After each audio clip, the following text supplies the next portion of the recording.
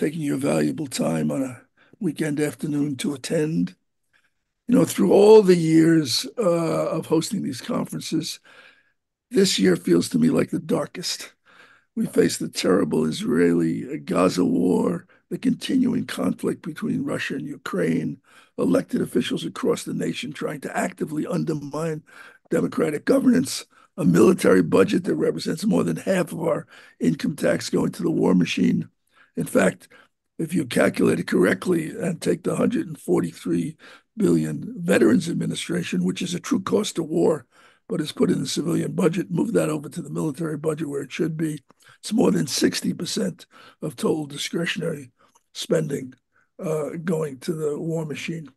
Meanwhile, the government is going forward with a truly insane $2 trillion program to modernize all three legs of the nuclear weapons triads, which will render the planet even more awash with nuclear warheads. Now, some have argued that more than 70 years have passed without further use of nuclear weapons. But as Martin Luther King Jr. so cogently pointed out, the bombs dropped on Vietnam fall at home in the form of undermining the civilian economy. The Poor People's Campaign has made clear that many of the 140 million Americans living near or below the poverty line are domestic casualties of the war economy. All right, so even without these bombs blowing up, they do their damage. In fact, many of the million Americans who died from the coronavirus over the last few years were really victims of public health and healthcare programs drained of the needed funding. This in order to ensure the super profits of the weapons industry. However, as long as we maintain organizations and institutions that can mobilize for peace, diplomacy, and human needs, we can keep a candle of hope lit. In that spirit, I want to say a few words about this particular conference. After the Manhattan Project wound down at the end of World War II, a group of influential physicists came to MIT. Among them were Bernard Feld, Henry Kendall, Philip Morrison, Randy Forsberg, Kostas Tsipras, Vera Kistiakowsky, and Aaron Bernstein. And these physicists established an informal program of nuclear disarmament, not peace, just nuclear disarmament. And MIT emerged as one of the national centers of advocacy for nuclear disarmament. Bernie Feld helped establish the Bulletin of Atomic Scientists. Henry Kendall launched the Union of Concerned Scientists. It was in meetings of Philip Morrison, Randy Forsberg, and Kostas Tsipras. It was around the corner from my office that the Nuclear Weapons Freeze campaign was launched. Luckily, the Episcopal Diocese of Massachusetts elected to have the MIT Episcopal Chaplaincy support that program, and that provided some critical political protection. Well, with the passing away of most of the original leaders, this conference has morphed from a primarily MIT event to a broader national conference directed by a diverse nuclear disarmament coordinating committee. Numerous organizations advocating peace and nuclear disarmament, including Code Pink, Our Revolution, Mass Peace Action, PSR, etc., participate in the organizing and are listed at the end of the program. I want to thank particularly Amanda Nichols of Our Revolution, Nicholas Kalura of MIT Radius, and Cole Harrison of Mass Peace Action for their help. Now, everybody here knows that the U.S. has a long history of the destructive use of gunboat diplomacy. But today's gunboats can be armed with nuclear warheads, with the U.S. and other nations keeping thousands of nuclear weapons on hair-trigger alert. The nuclear-armed nations, which include Israel, are taking humanity down a dangerous road. And we have to make clear to our fellow citizens that the enormous expenditures of preparing for such a war, even if it's not launched, will only continue to undermine civilian programs our people desperately need. There are at least two beacons on the horizon, both the passage of the Biological Weapons Convention and the Chemical Weapons Convention are testimony that nations can agree to desist from the use of entire classes of weaponry. So the first beacon is the entry into force of the Treaty to Prohibit Nuclear Weapons, which opens up a new chapter in the effort to rid the world of nuclear weapons. Long way to go, but at least there's a path. Second, the engagement of young people all across the country in the opposition to Israel's continuing attacks on Gaza indicate the emergence of a new social force in the struggle for peace and justice, somewhat similar to what happened in the resistance to the Vietnam War. Now, over the next few hours, we'll have two plenary sessions, followed by breakout sessions from 4 to 5. The breakout sessions are meant to be working meetings to set priority and plans for those participating heading into the coming year. After the breakout session, do come back. We will hold a closing plenary featuring some of the most active grassroots campaigns underway. And hopefully all of this will send a clear message to the President, to the Congress, to our friends and neighbors to pull back from the brink of unnecessary and unsound military confrontation and continuing militarization at home. Now it's my pleasure to turn over the chair to my longstanding colleague, Susan Mirsky, chair of Mass Peace Action's very active and longstanding Nuclear Disarmament Working Group. Susan, take us away. Thank you so much, Jonathan. You have really said it all in talking about the dangers of nuclear weapons and perhaps what we can do about it. So let's just get on with introducing our first panel. I just want to do a little lay of the land for you all. Each presenter will have 8 minutes, and after that, we'll have 4 minutes for questions. So please put your questions in the reaction button, the Q&A, and your reaction button down at the bottom, which will really help me because I will not have, I don't have the ability to look through chat for your questions. So please, please, we want to get to as many questions as we can. So please put them in the form of questions and then also raise your hand. And then for questions again, please put them in form of a question so that our presenters can best answer them. We have the wonderful advantage of having 4 excellent speakers today. The first, we have Alan Roebuck. Just to let you know, Alan Roebuck, David Boris, Medea Benjamin, and Trita Parsi. Starting with Alan Roebuck. Alan is a distinguished professor of climate science in the Department of Environmental Sciences at Rutgers University in New Jersey. He earned a PhD from MIT in 1977, and before graduate school served as a Peace Corps volunteer in the Philippines. Among other things, he's worked on the impacts of nuclear war on climate and food for the past 40 years. Thank you, Alan. You want me to do my talk now, or you? Oh, Please, okay. yes. All right, sure. Please. Let me share my screen. And okay, thank you very much for having me. And I wanted to talk about the global famine after nuclear war. This work was done by a bunch of old guys in the past, but we also have a bunch of young people who and women and men who are crop modelers and climate modelers and oceanographers. We've written lots of journal articles, which you can get from my website, but I just want to summarize it. Here's our beautiful planet. But after a nuclear war, it might look like this, with a cloud of smoke covering the northern hemisphere, moving into the southern hemisphere, blocking out the sun. This would come from fires started by nuclear weapons targeted on cities and industrial areas. If there was enough smoke, temperatures would get below freezing, even in the summertime, and we call that nuclear winter. Obviously, it would have devastating effects on agriculture.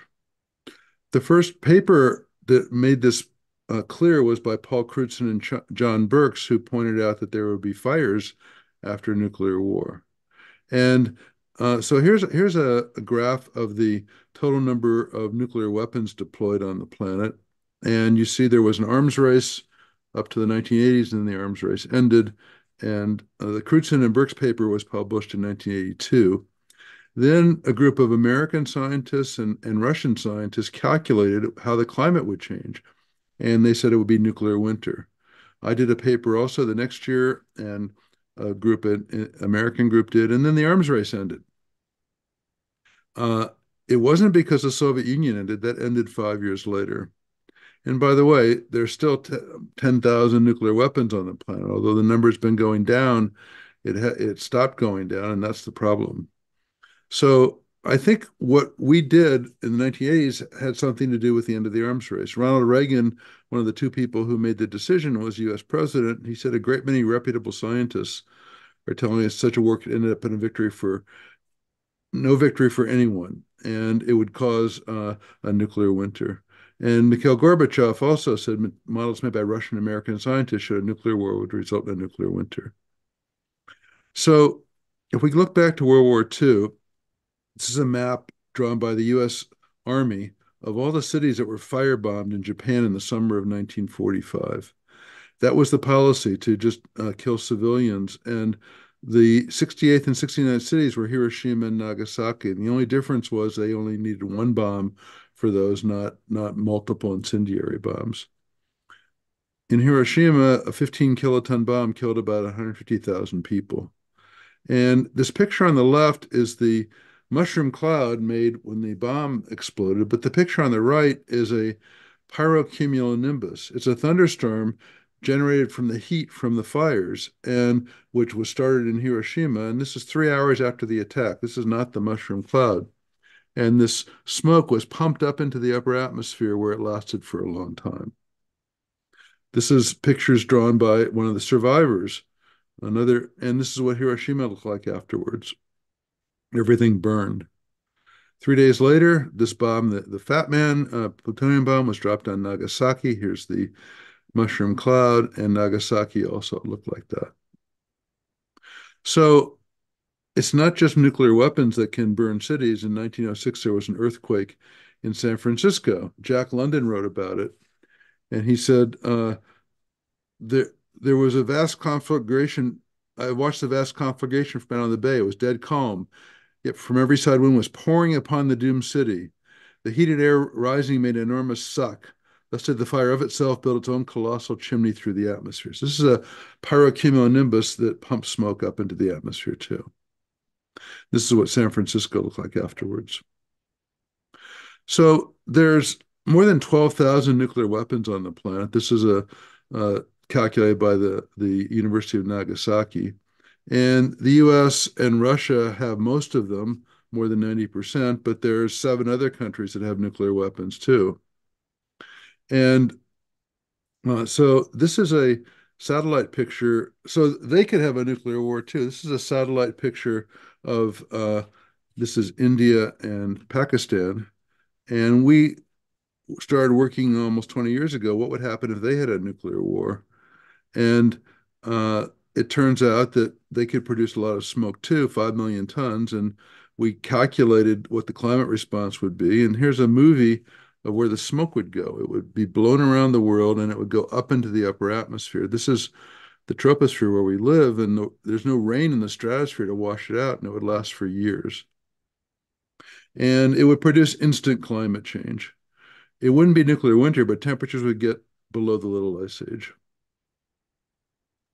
We also then said what would happen if the US and Russia had a nuclear war, and a lot more smoke, and temperatures would get very cold in the summer. This is the first summer. We took a point in the Ukraine and looked at the temperature. This is freezing, 0 degrees Celsius. And normally in the summer, it gets warm in the summer and cold in the winter. But if you put the smoke in, temperatures would get below freezing for a couple years. Clearly, this is nuclear winter. And we've done more recent calculations, and we now know that Pakistan and India could have up to 400 or 500 nuclear weapons, bigger targets. And we calculated what would happen if they had a nuclear war today. And so we looked at these scenarios. India and Pakistan could use different numbers of weapons, different size weapons. US and Russia could still produce a nuclear winter. And this is a horrific number of direct fatalities from dropping these number of bombs. Billions and millions of people. In World War II, about 50 million people died. So India and Pakistan could kill more people directly than in all World War II. But it's much worse than that. We then said, well, what would happen to the temperature? These are the India-Pakistan cases. Temperatures would get below 5 degrees Celsius, same as ice age temperatures for 5 years. US and Russia would get even colder for 5 years until the smoke started to fall out. And we looked at how it would affect agriculture. It would get darker, it would be colder, and there'd be less rainfall. All of these things would affect agriculture. And we wrote a paper 2 years ago now on what would happen to food. And we calculated for each country in the world how much food they could grow. And we looked at what their diets were. And we used a crop model and we considered livestock and we looked at how the temperature would change and we looked at fish. And it turns out that for these India-Pakistan cases, 20 to 40% of the number of calories available would be reduced. In the US and Russia, 90% of the calories would be reduced, averaged over the world for years. Alan, one Yes. more minute. Yes. One more minute. Okay. And so we calculated how many people would be alive after 2 years if they couldn't grow because of the climate change. This is for an India-Pakistan case. Uh, the dark number colors are number of people that would starve, a large number at high latitudes. For an India-Russia case, most people in most of the northern hemisphere would die. And so now I'm adding a column to this chart. This is the number of people that would die because of starvation. It's more than 10 times the number of the direct effects. Almost 20 times as many people would die. A war between India and Pakistan could kill 1 to 2 billion people. A US-Russia war could kill most of the Earth's population. So we looked at analogs. I don't have time to show them to you. Well, this is after a big volcanic eruption. For 3 years following Tambora's explosion, to be alive almost anywhere in the world meant to be hungry. So the conclusions are that the current nuclear arsenal could produce nuclear winter, and nuclear winter could kill most of humanity. So I'll end there. Hope we learn from this so our beautiful planet looks like this for a long time to come. Okay, thank you, Alan. You've given us a lot of information. Oftentimes we talk about uh, how do we get people to talk and deal with the dangers of nuclear war. And you certainly have given us a lot of information about those dangers and the dangers of nuclear weapons. And I'm reminded, having come from the TPNW, the Treaty on the Prohibition of Nuclear Weapons Conference, that the need for getting the nuclear armed nations to sign on to that treaty. Thank you very much. Sure. Getting to questions, I was in error. There is no Q&A button at the bottom. Yeah, I So, didn't see one. right. So please raise your virtual hand, and that is in the reactions button down at the bottom, so that I can see your hand. And please, again, make your question a real short question so Alan can answer it. Ruth. And let's see, do I see any questions? Timon. I think there was someone before me, but Yes. my question, Alan, is about the targeting of military targets rather than cities, like the missile silos and submarine bases and so on. Have you looked at that and compared what the results would be? Yes, if you just targeted missile silos out in the desert, they would be ground bursts. They would kick up a lot of dust, and they wouldn't produce a lot of smoke. So that would have much less climate impacts. But there are many military targets in cities. There's this funny five-sided building in Washington. There's command and control. There's airports, and so when I talk to military people, they all include cities. There's like maybe 50 targets in Moscow and probably as many in New York and Washington. And so you can't count on that just military targets out where there's nothing to burn. Okay, thank you. Now, Alan, you said Ruth. I don't see her hand, I but saw a hand and then it disappeared. That's what okay. Timon Well, saw let's too. go I just wanted to say stunning, stunning presentation, accessible to anyone. Thank you. Oh, you're welcome. Thank you, Ruth. Let's go to Aaron. Yes, thank you for that very clear and troubling, distressing presentation. My question is whether you have modeled smaller scale conflicts than an all-out nuclear exchange between two large nuclear powers. Yes, Um, I showed that graph, that table of what matters is how much smoke there is. And so when we looked at India and Pakistan 20 years ago, maybe 5 million tons of smoke. The US and Russia could produce 150 million tons of smoke. But there's many other scenarios of how nuclear war might be fought between India and China, US and China, North Korea, and so forth. And so it doesn't matter who the combatants are. What matters is how much smoke gets up there. People talk about limited nuclear war, but I don't know how to limit nuclear war once it starts. So the danger is it would be much larger scale. But the climate response depends on how much smoke goes in the atmosphere. thank you. Thank you. Jeff. Uh, Quick question, Alan. Those smoke contaminated or like part of the fallout? Salamat. I was in the Peace Corps in the Philippines, so recognize your Yeah, accent. thank you. We modeled black carbon particles, but there would be a lot of other stuff too, including organics and things coating it. But they might be destroyed by ozone quickly. And so right now we're working on putting more complex characterization of the smoke to see what difference it makes. If the particles are larger, they would fall out faster too, but we're working on that.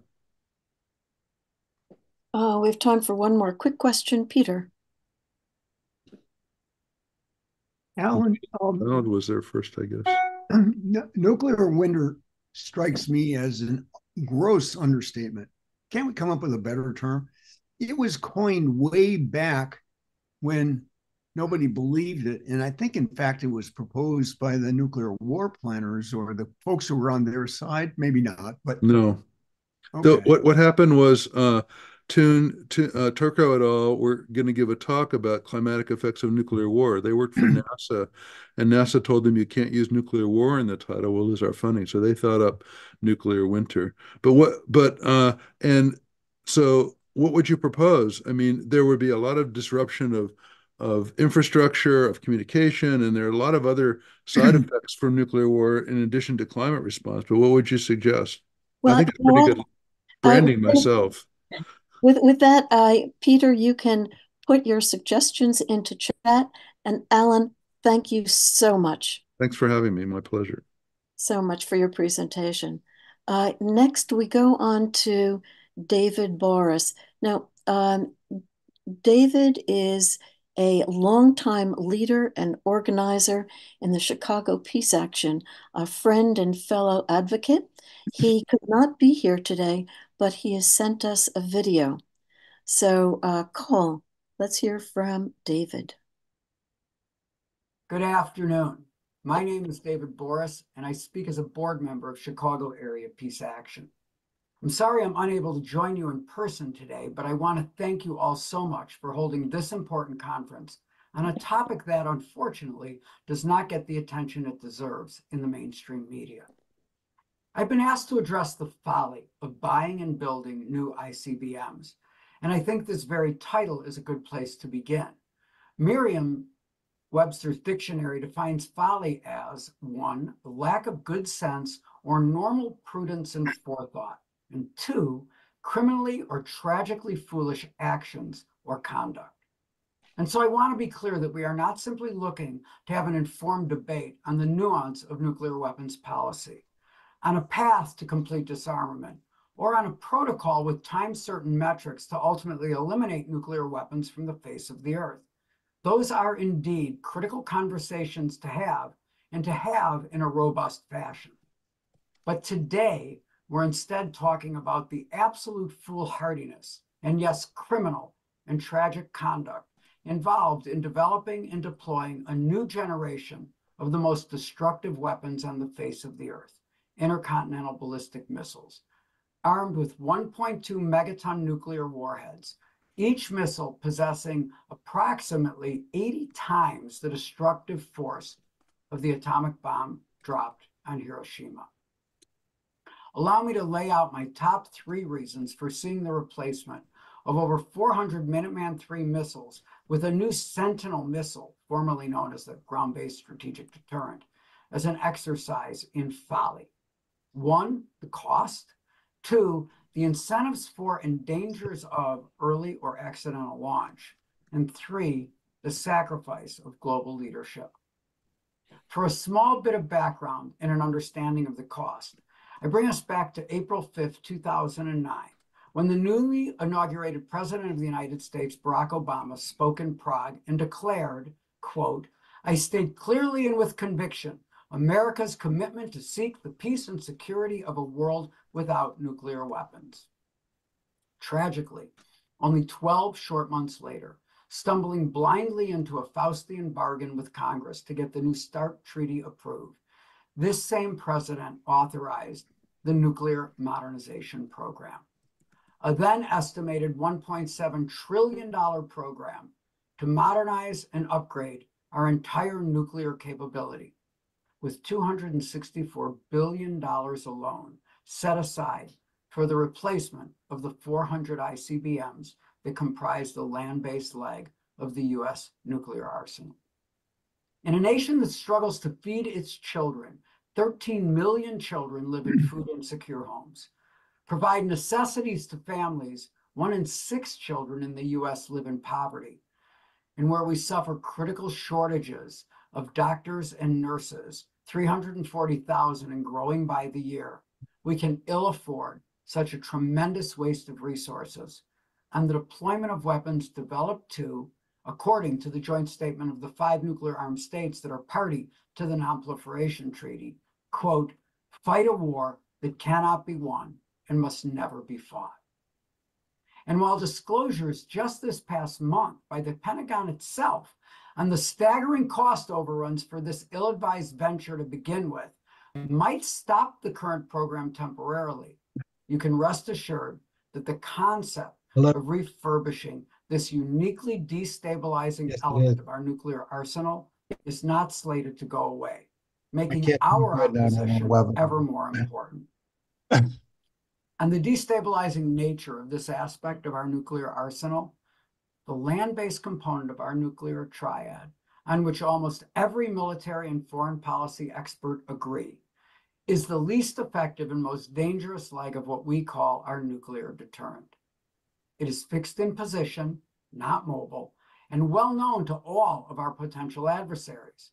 As a matter of fact, our own Defense Department refers to these missile silos as the sponge, meaning they are meant, in the unthinkable scenario of all-out nuclear war, to soak up hundreds of incoming nuclear weapons so they will be diverted from cities like San Francisco, Los Angeles, New York, or Chicago, effectively sacrificing as a nuclear bait the 10.2 million residents of the 5 states that house the silos.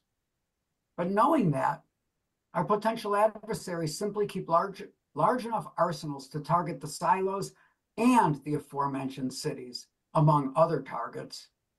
Witness China's current nuclear modernization program of its own is an example where they mean to expand their current arsenal of about 300 warheads to over 1,500 by 2030. And most importantly, unlike the submarine and air legs of our nuclear arsenal, these weapons, once launched, cannot be recalled and have no self-destruct mechanism. Finally, most of these weapons are set on hair trigger alert, giving a U.S. president about 20 minutes to decide whether to launch and effectively eliminate 60 to 70% of all life on Earth.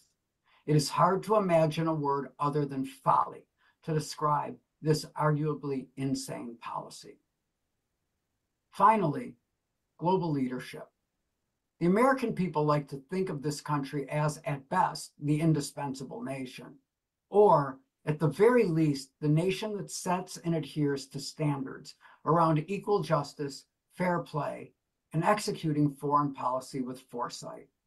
That was the aspirational emotion captured by Obama's powerful 2009 speech in Prague. Instead, the hypocrisy embodied just 12 short months later is simply staggering. Combined with our response to September 11th, which virtually every reputable foreign policy expert and historian now recognize as one of the great missed opportunities in all of US history, the immensely flawed decision to invade Iraq, which has destabilized the Middle East for generations to come, and our belligerent, provocative, and short-sighted behavior toward China, the United States is clearly turning squandering global opportunities for leadership into its own unique art form. And the only proper description of such behavior is pure folly. Let's hope, and not simply hope, but take on the work and not shrink from this deep and abiding imperative to continue with all available means and the utmost of energy to stop this nuclear madness and call out the folly of building a new generation of the instruments of Armageddon. Thank you. Thank you very much, David. This is something that I remember Noam Chomsky coming back to time and time again. The ICBMs are dangerous, they are expensive, and we need to organize to get rid of them, not spend money to make them bigger and better. Cole, do you see Medea? Is she here? Medea sent a video. Oh, she did. There's a big Wonderful. Palestine protest today, and she's at that. Okay, wonderful. Well, let me just say, Medea Benjamin. Medea Benjamin is the co-founder of Code Pink, Global Exchange, Peace in Ukraine Coalition, Unfreeze Afghanistan, ASEER, which is the Alliance for Cuba Engagement and Respect, and the Nobel Peace Prize for Cuban Doctors Campaign, and an author. She brings intelligence, passion, humor, and humanity in her advocacy against war and for peace. She is the woman I think of when you say a person speaks truth to power. That is Medea. So let's hear from Medea.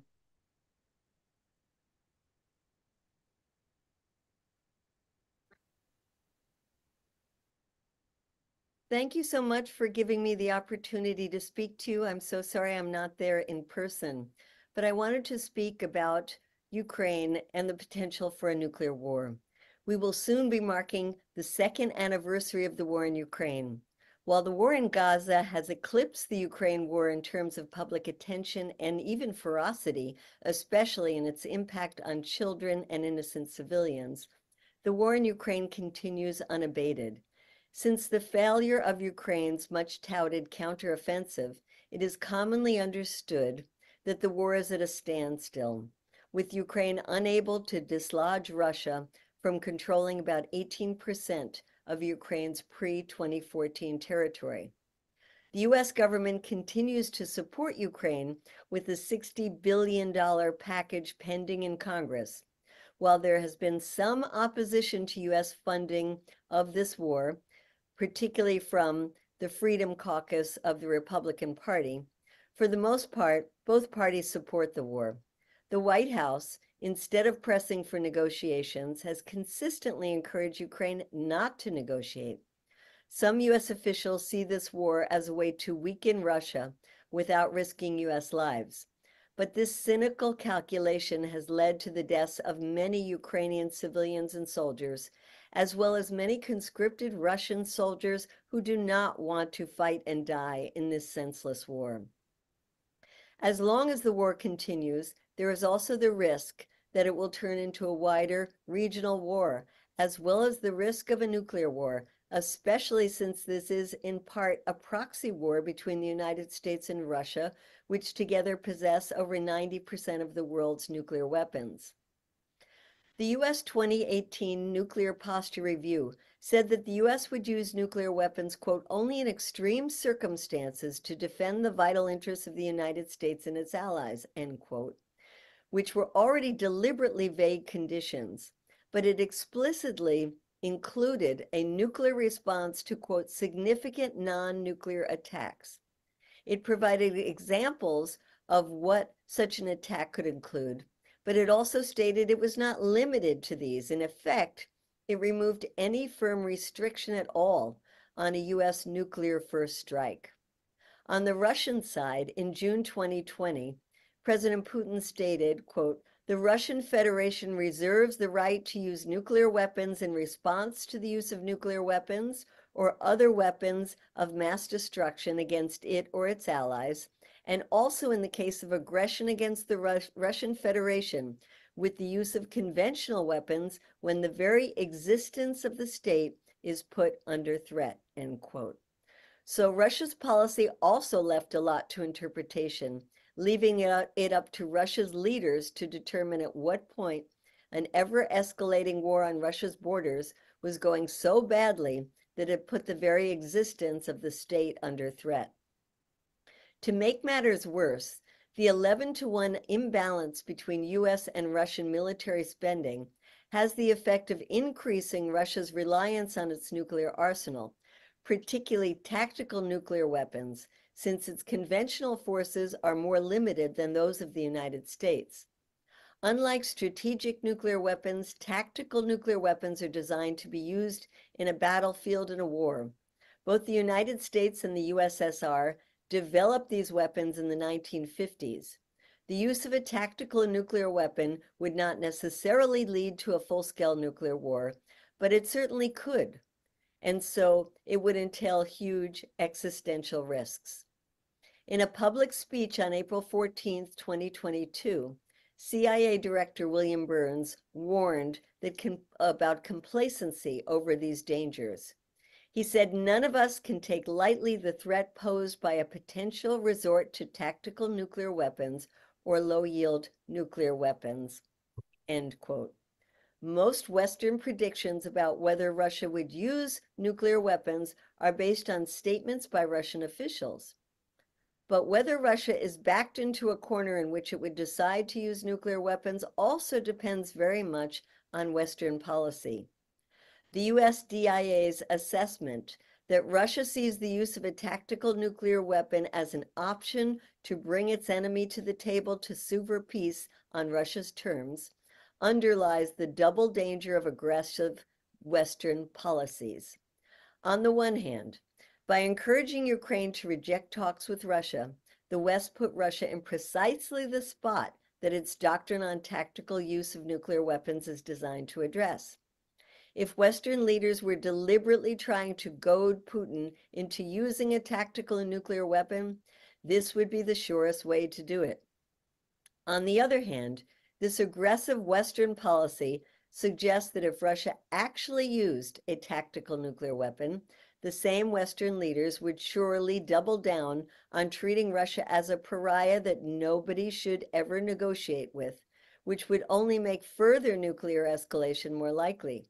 Some Western politicians might even see Russia's breaking of the nuclear taboo as opening the door for them to use nuclear weapons as well.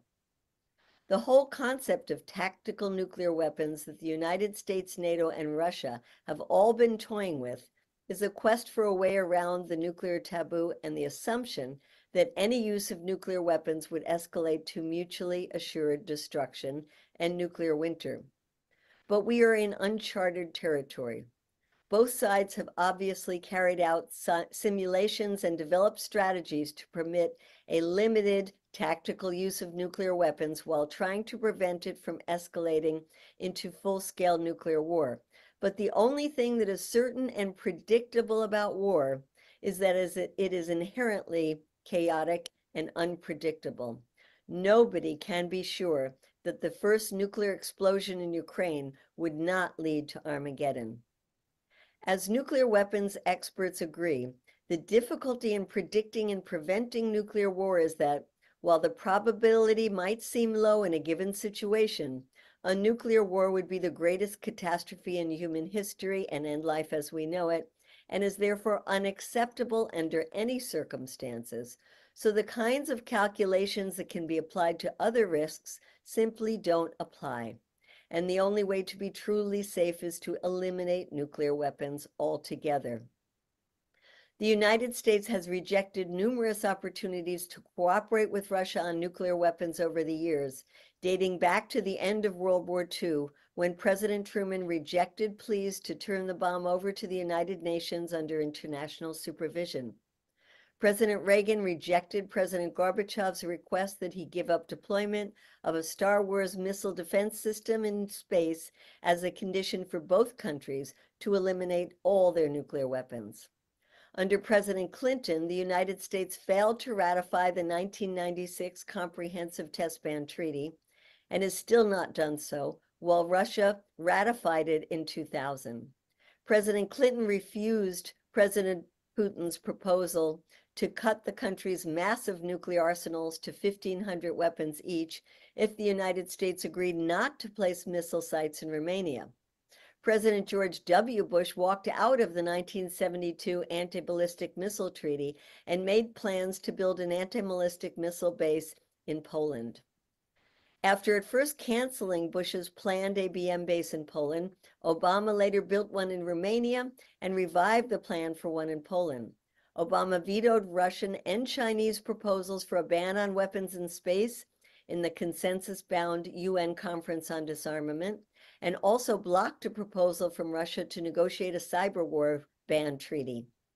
President Trump placed a second missile base in Poland and pulled the U.S. out of the Intermediate Range Nuclear Forces Treaty. The single remaining pillar of nuclear arms control is the New START Treaty, the Strategic Arms Reduction Treaty, which limits Russia and the United States to an equal number of deployed strategic warheads and weapons carrying them, in force since 2011. It was about to expire just as President Bush entered office, but the two countries agreed to extend it. It was about to expire just as President Biden entered office, but the two countries agreed to extend it until 2026. Meanwhile, both countries are busy modernizing their systems to make them more, quote, usable. Despite riding into office on the promise to work towards a nuclear-free world, Obama left office having secured a $2 trillion, 3 decades-long plan to build a new generation of nuclear-armed missiles, bombers, and submarines, along with new nuclear warheads. Russia has also been modernizing its nuclear forces, replacing Soviet-era systems with new missile sites, new missiles, submarines, and aircraft, while developing new types of delivery systems.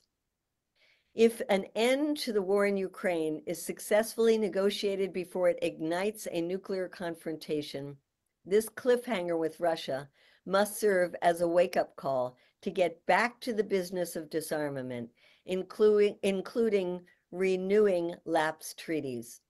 But in the long term, the only treaty that will truly keep us safe is the historic UN Treaty on the Prohibition of Nuclear Weapons. Thank you.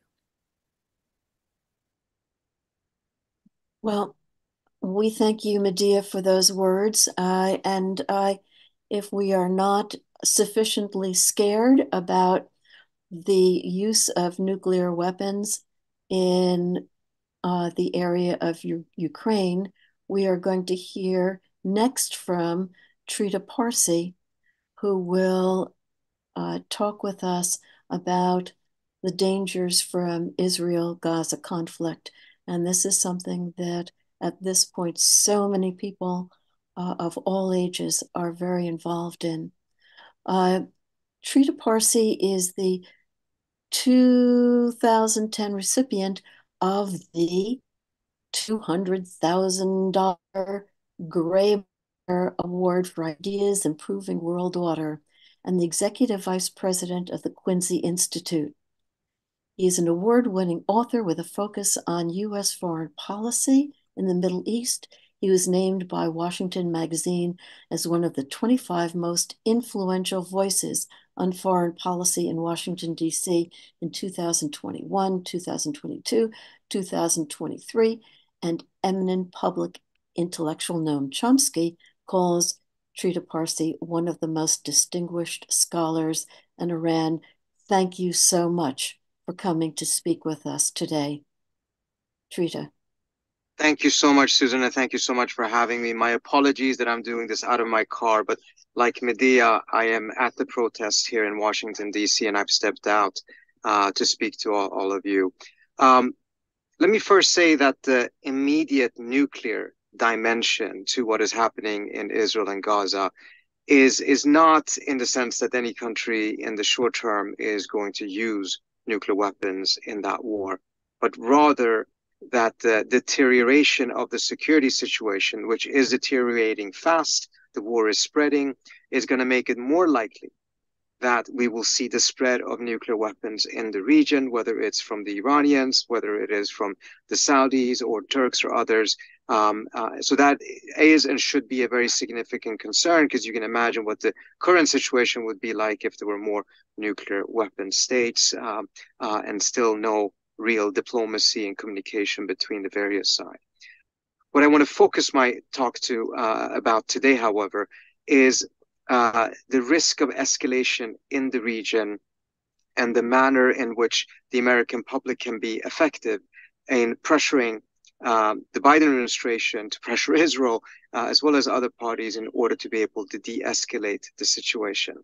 I am extremely concerned, not just by what is taking place in the region, and we've seen now that 2 days in a row, the Biden administration has chosen to escalate in order to de-escalate by attacking the Houthis in Yemen, a country that the United States, Saudi Arabia, and the UK already have been bombing for 8+ years. Now we're going back into bombing them again.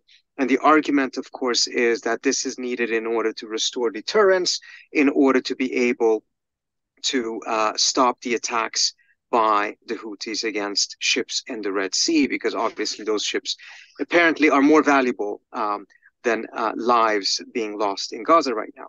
But here's the problem.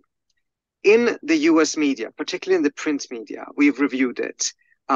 There's hardly been any mention that the demand of the Houthis has been a ceasefire in Gaza, that the demand of the Iraqi militias that have attacked US troops have been a ceasefire in Gaza, that the attacks by Hezbollah against Israel have also been coupled with a demand for a ceasefire. Instead, the narrative that has been presented is one in which essentially the Houthis are doing this just because they're bad guys. They don't have a demand. There was an article in the New York Times yesterday that went on for, I think, almost 1,500 words with no mention of what their demand was, until that was corrected for reasons that I can't go into right now.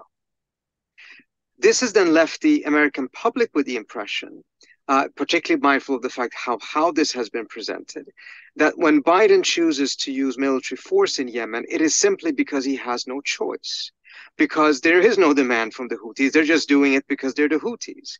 And only through deterrence can these attacks be stopped.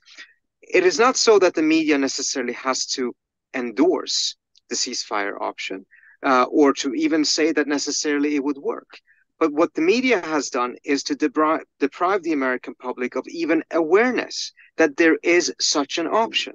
And that option could lead to an end to the fighting, not just the attacks in the Red Sea, but the attacks from the Iraqi militias in Hezbollah, and of course, the release of the Israeli hostages in Gaza and the end to the death and destruction in Gaza itself. That knowledge has been deprived of the American public, leaving them with the impression that Biden has simply no option but to do this. The wording that was used in the New York Times yesterday is his hands are tied. They are not. If anything, Biden has tied his own hands by not even considering the ceasefire option, and by the media not even making it sure that the American public is aware of that option. In fact, when we take a look at what happened during the 6 days between November 24th and November 30th, when there was a ceasefire for those 6 days, attacks by Iraqi militias, according to the Pentagon itself, against US troops completely stopped. Attacks by the Houthis significantly reduced. We looked into it. We could only identify one case that could clearly be attributed to the Houthis. Violence between Israel and Hezbollah also reduced. So we have clear evidence that through a ceasefire, not only can we get the release of the hostages in Israel, in Gaza, because the only time that there actually has been the release of hostages, there has been through this ceasefire. There's one Israeli soldier that was released, but it's unclear what those circumstances were outside of this ceasefire. An end to the fighting, but we can also, through that ceasefire, prevent this further escalation that very well now could lead not only to the US becoming an active party in the war, which it now has become because of the bombing of Yemen, but also not end up getting attacked and starting to see American body bags coming home and getting further drawn into what likely will become a regional war.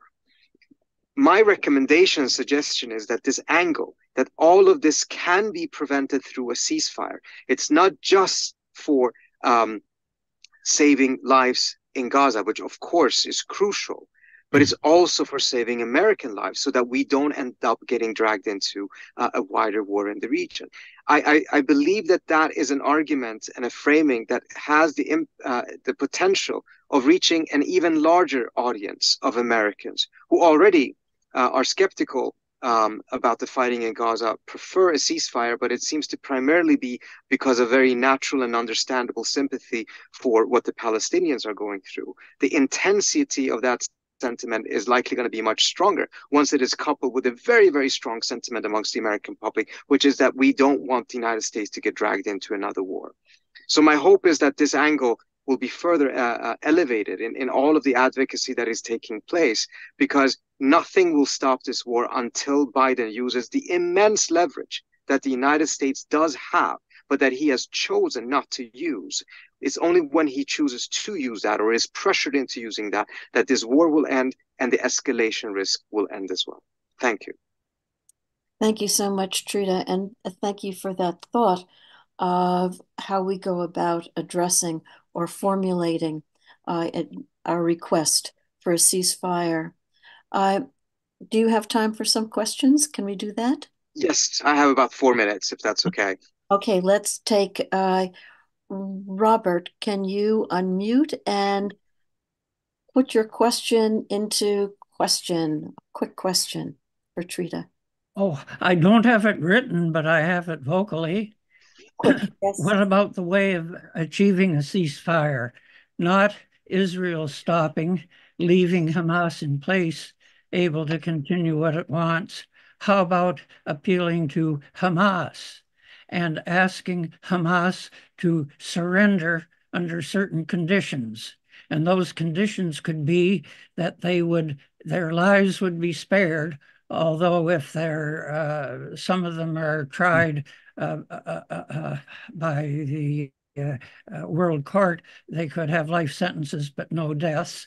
But in return for surrendering and disbanding and giving up the hostages, in return for that would be a promise that within 3 years there would be a two-state solution, geographic Palestine areas in Israel, mostly the West Bank area, and all Jewish settlements on those territories, the owners would be richly compensated financially, but would all leave.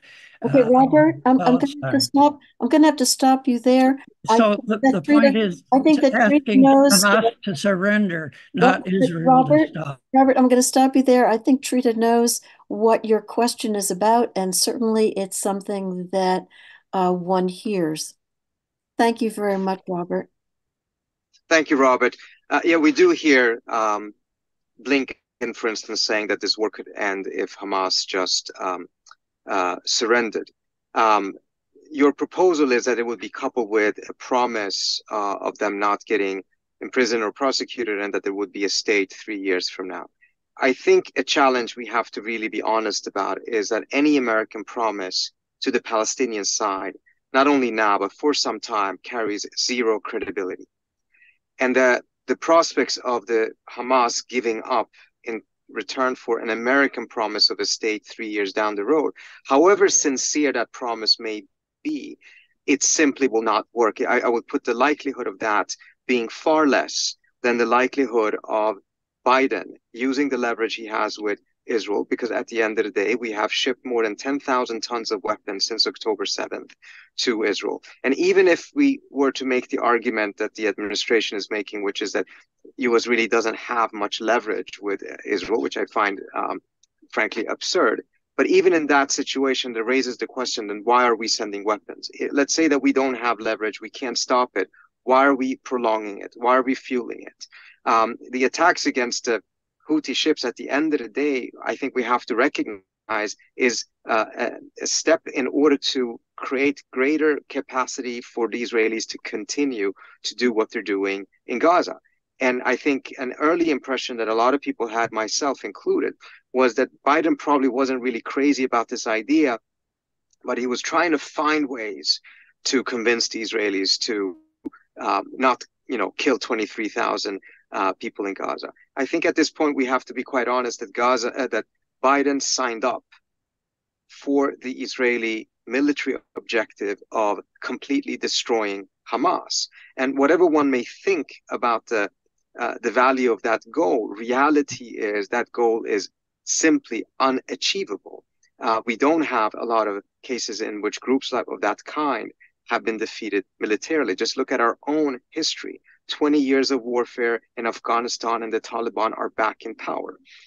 And if you don't take it from me, take it from the previous Israeli Prime Minister, Ehud Olmert, who about 2 weeks ago in the Haaretz wrote an op-ed, and the first sentence was that the goal of completely defeating Hamas militarily is exactly nil. These are his words. Yet Biden signed up for that option, knowing quite well our own experience indicating that it won't work, Israeli experience indicating that it won't work. I think the much more likely path is to use the leverage to force a ceasefire, which also means, incidentally, that there are no more attacks by Hamas against Israel, and then begin real negotiations. But I do think that those negotiations towards a two-state solution, the U.S. should be helpful. But any idea that the U.S. will be leading any future peace process in the region, I think is dead on arrival, because the United States simply does not have any credibility left in the region. Thank you so much, Trita. We have 30 seconds for another question and answer, but I think we're going to have to wait on that because I no longer see Trita. You should plan an announcement, Susan. Oh, there he is. Yes. Okay, so let's go to Ira. Ira Helfand, would you like to make an announcement, please? Yeah, I was asked to announce 2 upcoming webinars, one tomorrow at 10 o'clock Eastern Time that is being held by ICANN, IPPNW, and Young Professionals in Foreign Policy on our climate crisis and nuclear war. And the second, which will take place 2 weeks from today, on Saturday the 27th, between 2 and 4 in the afternoon, that is being sponsored by Pax Christi on the need to build a world free of nuclear weapons, seen as an urgent imperative. And I think both of these are going to be very useful webinars for people to attend, and just wanted to bring them to everyone's attention. Thank you. Thank you very much, Ira. And as we've heard from 4 excellent panelists on the dangers of nuclear war in this world right now, we go to the costs that those wars, that military buildup is making for most countries in the world. So David Pack is the chair of PeaceWorks Kansas City. Thank you, David. Hello to all from the Kansas City metro area. I am a long-term member of the board of PeaceWorks. I'm actually the treasurer. and I was a long-term member of the National Peace Action Board, ending back in about 2016. So happy to be here with you today. And we are in this session, as Susan said, going to be talking about unsustainable costs of nuclear weapons and military spending in general. And I am happy to first introduce Lindsay Koshgarian. And Lindsay is a federal budget expert. She is the program director of the National Priorities Project at the Institute for Policy Studies. And I noted looking at their website that she has recently put out a publication saying sending Israel more aid now is a lose-lose proposition. So she has also been involved, in this issue that we've all seen take such a role in recent months. So I am happy to welcome Lindsay, and she's going to be talking about nuclear weapons budgets in particular. And so I pass it on to you. Thanks so much, David. And thanks to Mass Peace Action for hosting this today, and to everyone for being here. It's a truly impressive turnout. And I know that there's a lot of interest and passion on this topic. So very, very glad to be here today.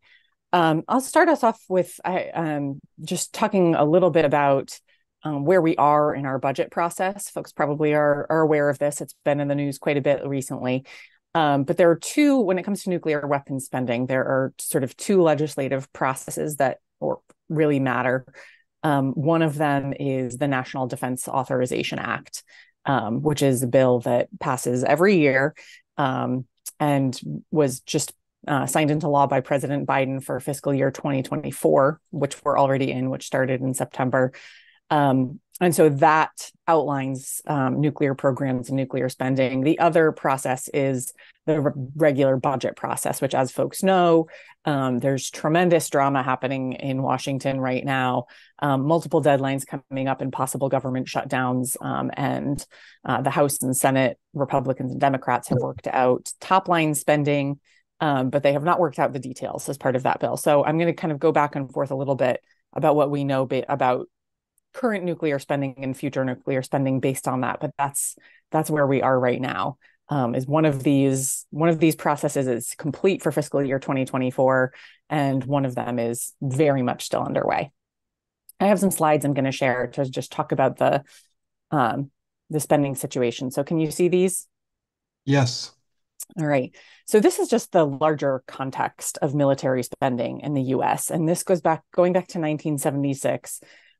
This is what our total military spending has looked like. And so for folks who are familiar with how this works, you know that there's the Department of Defense, the Pentagon, is the biggest part of this. There's also the Department of Energy, which is where most of the nuclear weapons programs are. And so this includes both of those. And so what you can see here is there's a big peak in the 1980s under President Ronald Reagan. There's a big peak in the aughts and around 2010, which was the peak of our post 9/11 wars. And there's another big peak right now. And that's last bar there, the Biden request. The blue part of that is what Congress has already approved and signed into law under the National Defense Authorization Act. The orange part of that is the war spending that Biden has requested. And that Congress has not managed to agree to yet. And that's war spending for Ukraine. That would be military aid to Israel. That would be this doesn't include the border funding part of that. This is just the military part. So what you can see there, though, is that is the highest spending throughout this entire period. And it's very, very close It's over $960 billion. It's very close to $1 trillion just on the military and nuclear weapons. So that's kind of that's the background that we're operating in. And then here's nuclear weapons spending. And I actually had not looked at this recently, and I was actually a bit shocked by just how far this has gone. And this is adjusted for inflation. I had to double check that myself because the way the trend goes up looks an awful lot like it might not be. But this is after inflation. This is the increase in nuclear weapons spending. And as you can see, since about 2012 or so, we have just been on a major increase in nuclear weapons spending. So this is spending under the Department of Energy. This is the spending for the weapons themselves. And it's the highest that we have on record. And of course, nuclear weapons spending goes back further than this, a few decades farther than this. But it was never higher than this level. So we are at the highest level on record for nuclear weapons spending right now in 2024. And as you can see, the trend is just going up and up.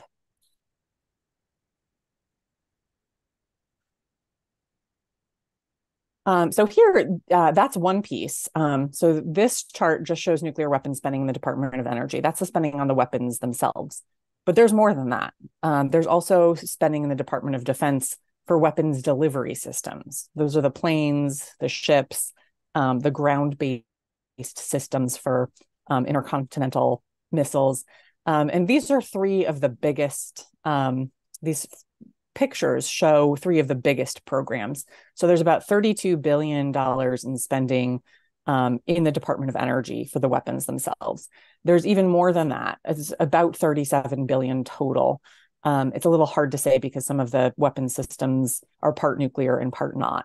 Part of the some of the delivery systems, for example, planes that can either drop traditional missiles or can drop nuclear missiles. So some of these are but based on the budget request from the Department of Defense, we think that's about $37 billion more in the Pentagon budget for these delivery systems, like the planes, the B-21, the submarines, like the Columbia-class submarines that are the new nuclear submarines, and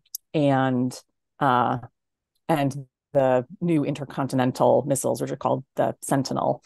And what I included here is pictures from each of the contractors, the main contractors who are responsible for some of these systems, because I think it's really important to remember where this money actually goes.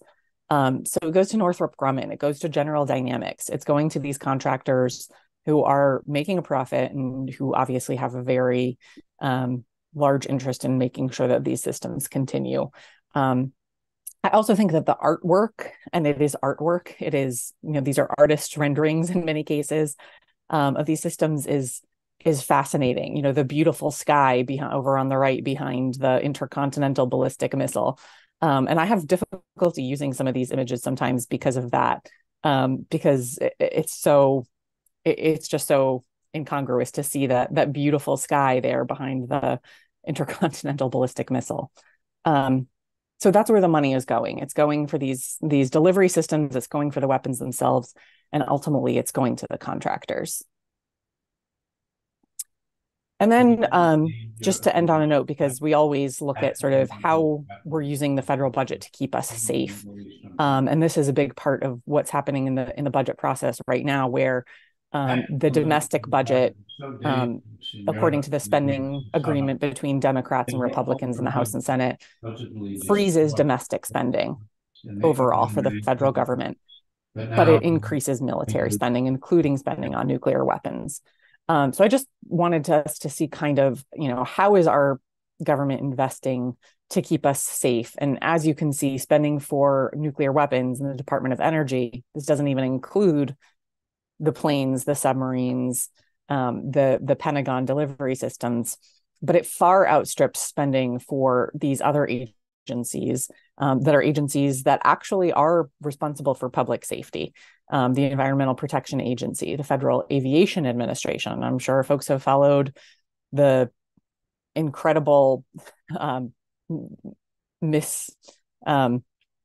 misappropriation of trust by the Federal Aviation Administration that Boeing again, for the second time in a few years, Boeing again has commercial planes that are unfit to fly. And it's the Centers for Disease Control and Prevention. Of course, we all know now that pandemics are one of the big threats to public safety, and Food and Drug Administration. So as you can see, each of these critical public safety agencies has a budget that is far smaller than the budget for nuclear weapons. And it's important to kind of have that context and to realize that in a very real way, Congress is trading off these spending priorities. And as we speak, they have chosen to freeze domestic spending, including spending that would cover these other areas, at the same time that they have chosen to increase spending on nuclear weapons and the military. So I'll stop there. And I think, or actually one more, to let people know about our website, nationalpriorities.org, where we have a calculator that you can use to, over the red circle, you can choose your state, you can choose your city or congressional district. You can choose a program down below that. It's not always just military spending. You can choose nuclear weapons, for example, and then see what else the tax dollars could have paid for. So that's a very useful tool if you're writing a letter to the editor, or if you're visiting your member of Congress, or otherwise trying to explain to people what this actually means.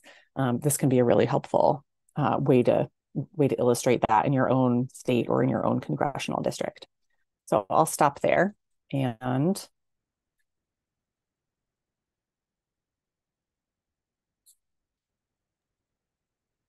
thank you very much, Lindsay. And I see a couple of people who have questions. Ronald, would you like to go ahead? Yes, can you hear me? Yes. All right. Yes, my name is Ron Betchag. I'm from Houston. I'm a member of the Schiller Institute. I had a question regarding when the Soviet Union fell, and there was a commitment, or at least an offered commitment, not to move the West east in any manner, and that was then, as everybody here knows, violated. And there's been this commitment by this military, industrial, but really financial complex to continue colonialism. And my question is regarding, one, the BRICS, the global South now in an open revolt against the system for independence and development, and then linking that with the peace movement and the ceasefire movement. You've got the power globally to actually reorganize this financial structure, actually put it through retooling, and then gear up these, as we just saw, there's a commitment to these wars, and it's from this financial interest to maintain a control. So things like the Oasis plan in the Middle East, where you develop the entire region by irrigating the whole place. So just wanted to throw out that as a question, that you see the relationship between this financial blowout, where, like someone said, we're 34 trillion in debt, and we've got a trillion a year plus the military budget as a waste. What's your vision of that connection, and then this alliance I'm talking about, where you link these various forces for development? yeah, so I mean, I think that's, and I'm sure that earlier speakers would have had a lot to say to this also. I think all of those, in terms of how they could come back to affect the U.S. budget and what I was just talking about, those are very long-term trends and forces. Right now, there's very little in the way of international solidarity that is directly, or those other forces you mentioned, that is directly affecting this budget process and how Congress is considering these things. There are no mechanisms essentially to enforce international law on the United States, as we're seeing play out right now in the UN, and as we've seen play out again and again before. So I think these are long-term forces, and I think ultimately, the hope is that through some of those processes and through some of the greater organization and power in the global South, is that eventually the U.S. will be in a position where there is less option for a U.S. administration and for the U.S. Congress to ignore those things, or to ignore things like the nuclear ban, that went into effect a couple of years ago, but to which the U.S. is not a signatory and obviously has no intention of, the military elite and president and Congress obviously have no intention of allowing that to change our policy. So, I think I'm not sure whether it's an adequate answer to the question, but I think there are a lot of parts of that, but I think the short answer is that those are all kind of long-term forces that may play out in a certain way, but that for this year's budget process, for next year's budget process, very little of that is weighing on the minds of, say, congressional leaders who are cutting these deals. Just as a quick follow-up, do you think that should be part of our role to actually make sure it happens? I think that's very helpful. Yeah. And I think part of, I think what does weigh on the minds of congressional leaders as they're making these deals is US public opinion. That matters. And so that our job is to help move US public opinion and attention in a way that there's more of an interest in cutting these budgets. And part of that can be solidarity with the global South. And I think we're, for instance, we're seeing that very much right now with Palestine. So I think there is real potential for that. But I think it's sort of the mechanism is the global South is looking for one thing. People in the US become aware of that and organize around it. And then there's pressure on Congress and the United States and the administration. All right. We have just a couple of more minutes. I know the next presenter is on tape and I've watched it and it's about 10 minutes. So go ahead, Donald. Yes. I've been in contact with my member of Congress, Representative Adam Smith, who was former chair of the House Armed Services. He's no relation, but he tells me that he thinks the ground-based ICBMs are a waste of money. And he says, but what makes, and I think there are probably lots of members of Congress who believe this, but what Adam Smith told me is that it's hard for him to make the case for that because he says people like me who say anti-American, so we're so anti-war and it seems anti-American. So a lot of the people in the establishment think that we're extreme. So anyway, I wanted you to comment on the fact that on how to get Congress to agree to these facts and to expose the fact that there are members of Congress who agree with us on some aspects of this. Yeah, it's a great question. And first of all, congratulations on having Adam Smith as your member of Congress. That was a great person to be able to communicate with in recent years. Of course, now that the House is under Republican control, Adam Smith isn't in charge of the committee anymore. But Adam Smith is a really interesting case because he is a member of Congress who is very reasonable about some of these things, but on the other hand, is also very supportive of large military budgets. And very supportive of U.S. nuclear power and all of those things. So, but that makes him an interesting case because he's not, someone who's with us on everything. I actually think it kind of comes back to the same answer as the last question. I think often we think it's our job to persuade these members of Congress, and that is one way to get them to do what we want. But the other way is we don't necessarily have to persuade them of the merits. We have to persuade them of the merits of public opinion and the merits of what will happen if their constituents don't like what they're doing. And so I think what we need to focus on often in our actual day-to-day work and influencing members of Congress is saying, hey, your constituents don't want this, rather than this missile system doesn't make sense. Because I think it's true that a lot of members of Congress do recognize, for example, that it doesn't make sense for the U.S. to have the ground-based strategic deterrent or Sentinel intercontinental ballistic missiles anymore. But that's not enough, as you saw, to get them to actually vote with us and act with us. So what it comes down to is, bringing more constituents, having more constituents calling the office, all of that groundwork that I know people on this call are also extremely familiar with. All right. I'm afraid we really need to move on. I would maybe we can come back to the questions that are out there after the next presentation, I hope. Our next presentation talking about unsustainable costs is the human costs of the war economy by Shaylee Gupta Barnes. Shaylee Gupta-Barnes is the policy director for the Poor People's Campaign and the Cairo Center for Religions, Rights, and Social Justice. She writes and speaks regularly on key issues around the interrelated crises of poverty, systemic racism, militarism, ecological devastation, and the false moral narrative of Christian nationalism. And she's unable to be with us live, but Cole is going to share a nice presentation that she taped.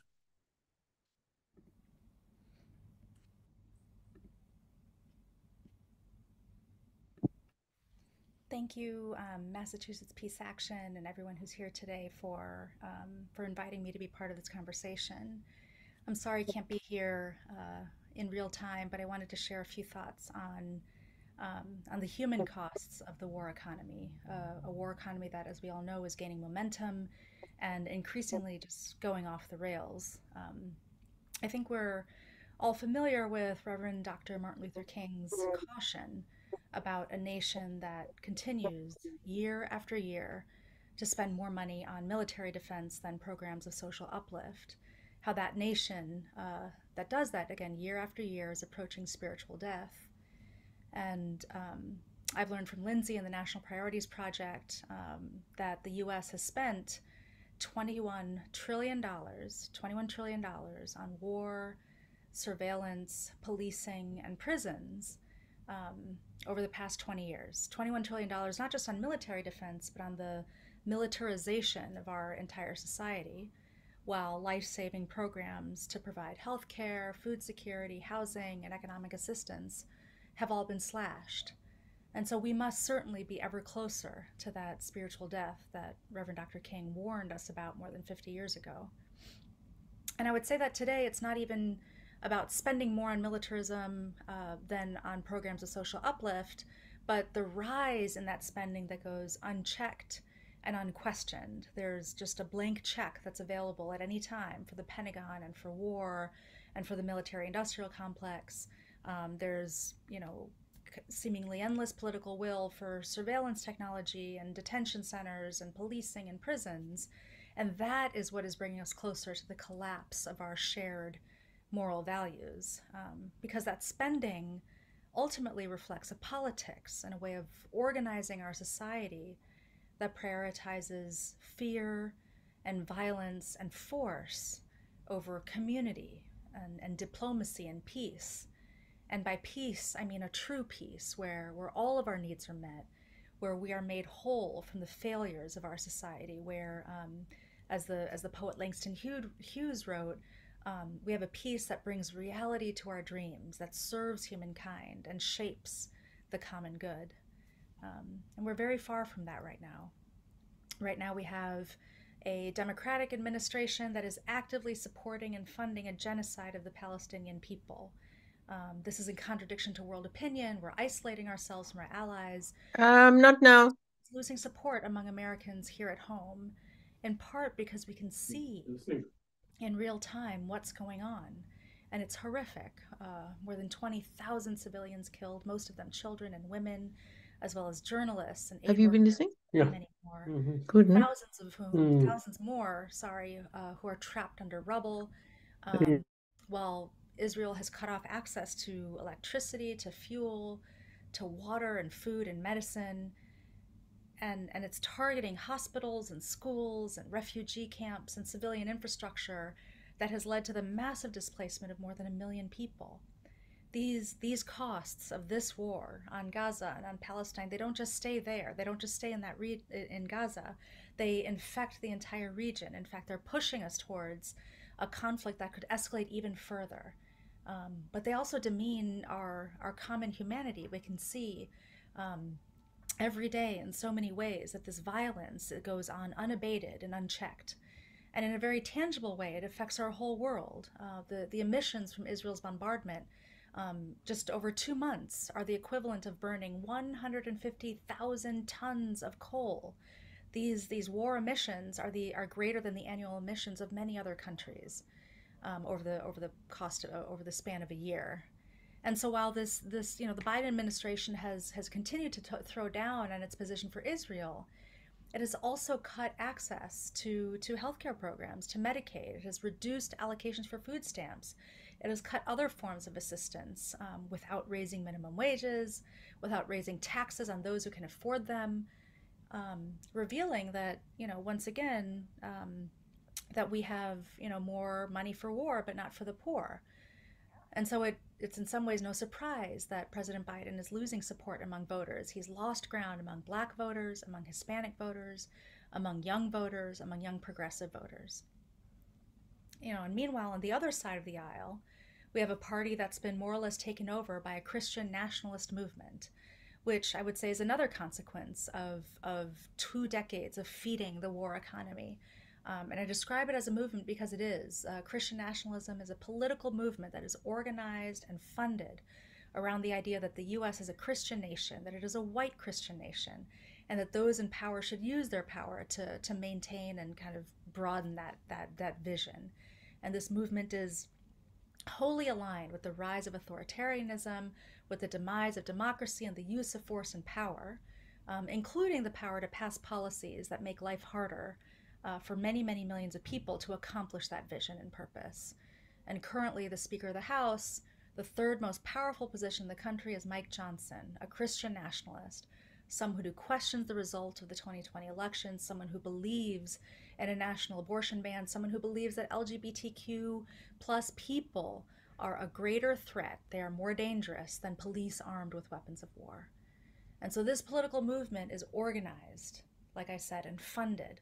It is organized into groups like the Moms of Liberty, a network of conservative women that has nearly 300 chapters in 45 states, whose members are being, elected to school boards, and they're changing our children's education. They are very, very active at a community level. It is organized into other everyday institutions like churches, but also militias, right, who are ready to take this country back.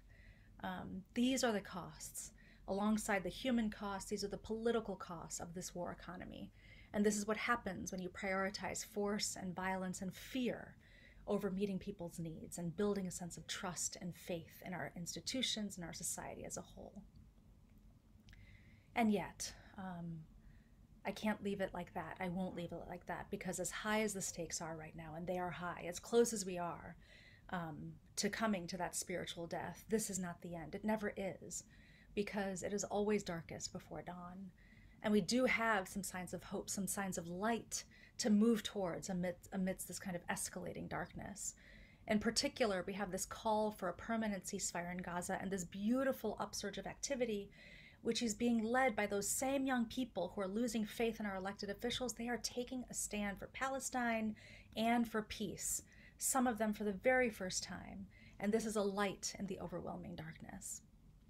In December, I participated in action in DC with Reverend Liz Theo Harris and dozens of other people in the Capitol Rotunda. And it was a group of executive directors and leaders of progressive organizations who are, in some cases, very new to the peace movement. And this, too, was a sign of hope and light in the darkness, this expansion of this movement. The fact that labor unions have thrown down so hard for ceasefire, for a permanent ceasefire, including the UAW, the largest union in the nation. Even though President Biden came out to support their strike in the fall, they are seeing past those politics and they are pushing back on this administration, calling for a ceasefire now. And this is a sign of hope and light in the dark. The fact that poor people who are losing their health care and doctors and nurses who are seeing the effects of that on various health crises that are unfolding right now, that they are coming together to call for a permanent ceasefire and joining this movement for peace. This is a sign of hope and light in the darkness. There is hope and light in this revival of the peace movement. And I have not forgotten that there is hope and light in the fact that those of us who have been around for a minute or for a few years or for many years, that we are still here, nurturing this revival, nurturing this new leadership, offering the lessons that we have learned from our own experiences and from movements past, so we can build this one even stronger. Because as we know, there will be setbacks, there will be challenges. The forces that we are up against are not backing down. But then again, neither are we. We are here. We are here for peace, and we are in it for the long haul. And this is a sign of hope and light in the darkness. So thank you for being here, and thank you for this time.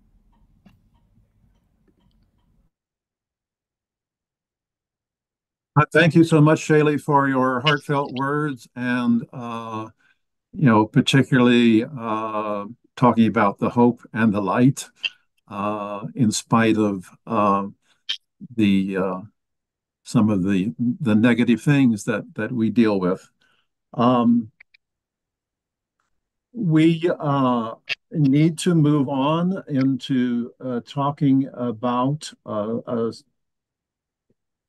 slightly different area, congressional battlegrounds for nuclear weapons. And I want to go ahead and introduce the first speaker, who's going to talk about supporting the Congressional Progressive Caucus. Larry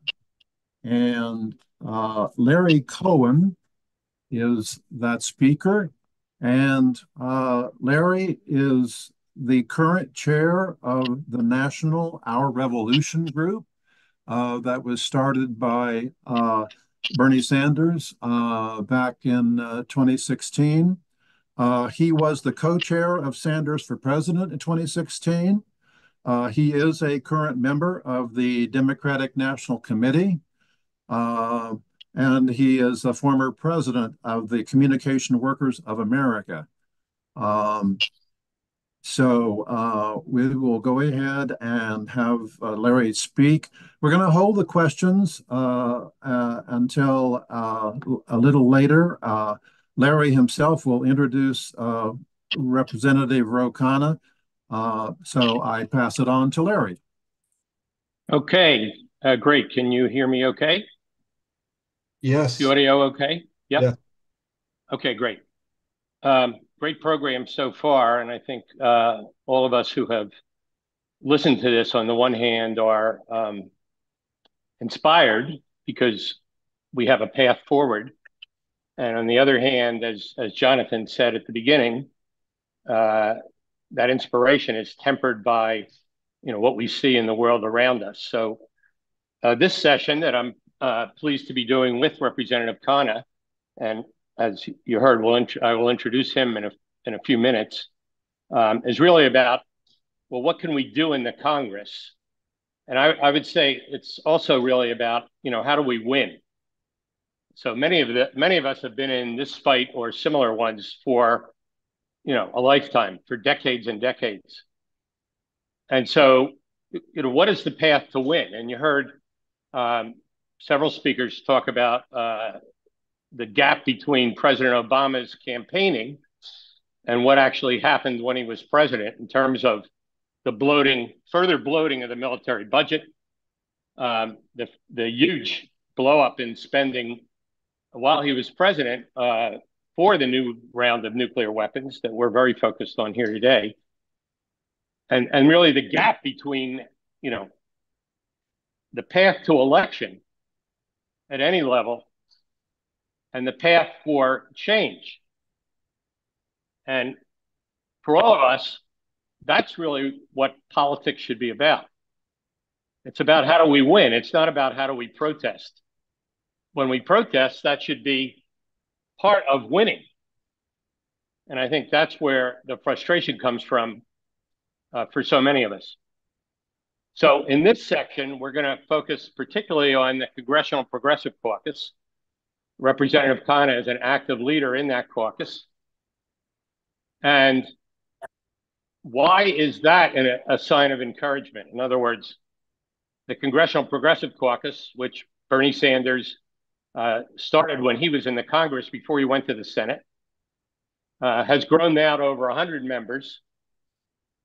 It's approaching half of the Democratic caucus as a whole, and it has grown. And so the question is there a path where issues like this stop the new round of funding for nuclear weapons? Stop the continued explosion of the military budget? ceasefire in Gaza, as we heard earlier today? Is there a path where the Congressional Progressive Caucus can be not just a collection of people who voluntarily join it, which it is, but also a place where those of us who are active in these issues have accountability, a place where the members of the caucus itself have accountability with each other? Now, that has increased in the last 4 years. Representative Jayapal, who chairs the caucus, when she got elected to her first term as chair in 2020, her first term as chair, new rules were put in that there would be accountability on voting with the caucus on the floor.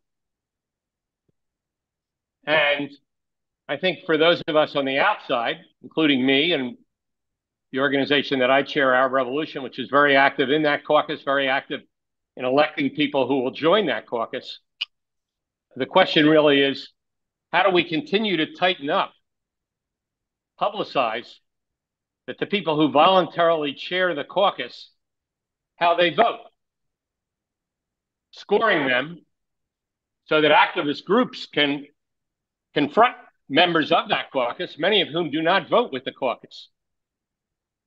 And also that the caucus sticks to its rules, that if you don't vote with the caucus 2/3 of the time, you won't be a member of the caucus. Because now what we have is the caucus is popular, and to some extent people join it to prevent being primaried by, quote, progressives on the outside. So I think the good news is, on the one hand, we do have a vehicle that means more than it's ever meant, but we don't have the level of accountability we need in terms of those who join the caucus. And lastly, I would say it's incumbent on us to engage in primaries. For the most part, primaries with incumbents, and we have lots of people on here from Massachusetts. Most of those 8 representatives are all Democrats. They don't join the caucus. They certainly don't vote with the caucus. There are exceptions, McGovern, Ayanna Pressley, obviously. But many of them are on the other side of these issues. I'm talking about the House members. The 2 Senate members are much better. But this is true all across the country, not just singling out Massachusetts. And just as Ro Khanna, who I'm going to move to introduce, challenged an incumbent, lost the first time, 2014, won in 2016, and has won in landslides ever since, started by challenging a Democratic incumbent. 80% of House districts, including every district in a state like Massachusetts, is overwhelmingly a Democratic district. So the military-industrial complex that we heard a lot about today, that obviously is here to lobby members of Congress, they don't bother supporting Republicans in Massachusetts. They wade into the Democratic primaries and make sure, along with other right-wing forces in this country, that they elect Democrats who will support the bloated military budget. So as I said for many years as president of the CWA on workers' rights, but also on other issues like healthcare reform, this is not hopeless, but it's hard.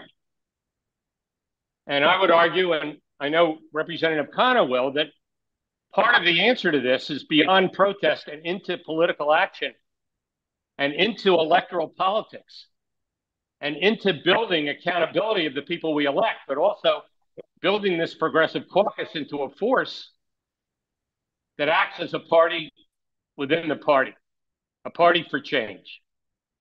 And one of the inspiring things about peace action, particularly Massachusetts peace action, has been building coalitions around issues like healthcare, around issues on the environment, so that it isn't just single issue politics, it's coalitional politics that stands for real change. Well, Representative Khanna has been a leader of that change since he was elected in 2016. He's a member of armed services, and we heard Lindsay talk about Adam Smith, who was the chair, now the ranking member of Armed Services. Ro Khanna is a member of Armed Services who's been willing time and time again to vote no in the committee and on the floor on the military budget. He's a member of the Committee on Armed Services who takes up the issues like the new round of nuclear weapons and the waste that it is. He takes up issues like the war in Yemen. He takes up issues like ceasefire. He functions as the chair for Barbara Lee's campaign in the U.S. Senate in California, who's been the most consistent, outspoken peace advocate that we've had in Congress in our lifetimes. And the only one of the three Democrats, this is not an electoral meeting, obviously, that we're in, who supports ceasefire in Gaza. Representative Khanna was the chair of the subcommittee of the House Oversight Committee, the subcommittee on the environment. He brought in the CEOs of the oil companies specifically to talk about the cover-up that they were involved in, knowing for decades from their own scientists that fossil fuels were creating the climate crisis. They denied it, and they continued to work politically. We're talking about work doesn't mean their individual work. It means among the biggest contributors in both parties to those who are elected to the Congress. He brought them in to testify, put pressure on them, basically called them liars in that committee hearing. He led the fight to end subsidies for fossil fuels. We're continuing to subsidize fossil fuels at the same time that our government now talks about the climate crisis and that we finally do subsidize renewable energy, but we're continuing to spend billions, tens of billions of dollars subsidizing fossil fuels. I could go on and on about Representative Khanna. To those of us in our revolution, we consider him an amazing partner and advocate and leader, not just federally, but in the state of California, our biggest state, about all the things we love and all the things we want to see.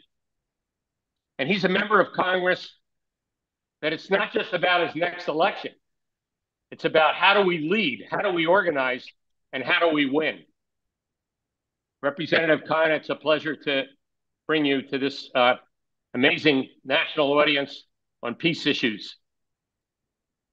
Well, thank you, Larry. Thank you for your incredible leadership for so many decades on issues of economic justice, labor justice, in helping conceive of Bernie Sanders' campaign when he was at 1 or 2% in 2016 and bringing those issues, domestic and foreign, to the national conversation in the center of now the country's debate, and for your leadership on climate and ending fossil fuel subsidies. It's been great to work with you closely on those issues, as well as, of course, issues of war and peace and the topics we will discuss today. Let me start out by saying what I think is pretty obvious. President Biden, in the strikes in Yemen, violated the Constitution. He did not come to the Congress to seek authorization for strikes that were retaliatory. I was asked on CNN last night, they played a clip of the president saying that he thought that the members of Congress saying this were wrong. And I said, with due respect, the president is wrong. The War Powers Resolution, which allows a president to give 48 hours of notice to Congress, which the president did do, only applies if there's an imminent threat to an American military or American possession. That would be if there was some imminent missile coming towards our Navy in the Red Sea, or even, we could argue, American ships, even if they weren't military. But in this case, we've known since early December that the Houthis have been engaging in disruptive activity in the Red Sea. The president has had over a month to go to the United Nations and try to build an international coalition. So the idea that this was some sudden immediate attack that would trigger the War Powers Resolution just doesn't apply. And the question is not just procedural, the question is substantive, because I spoke to the Saudi ambassador yesterday. I, with Bernie Sanders, was one of the most critical people of the Saudi bombing campaign for 7 years in Yemen. And we passed the first War Powers Resolution in the history of this country that led Trump to stop the refueling and Biden to end the refueling and started to bring the war in Yemen to a close.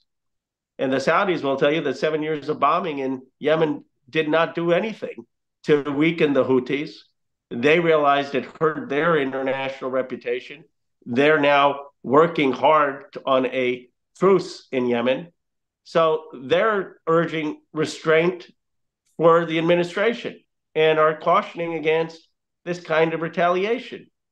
That's the Saudis who were responsible for 7 to 8 years for the war, telling us we may want to be cautious before hitting the Houthis and reigniting a conflict in Yemen that finally had some truce. And if you ask them, and if you ask the UAE, and if you ask the representatives in Egypt and other Gulf allies, what can we do to keep the Red Sea safe for American shipping and other navigation? They will tell you the first thing we need is a resolution and a ceasefire in the conflict in Gaza. And we need diplomacy in the region. Predictably, after the strikes in Yemen, the price of oil has gone up. There are more ships that are being restricted in the Red Sea. So it simply has not achieved its objective.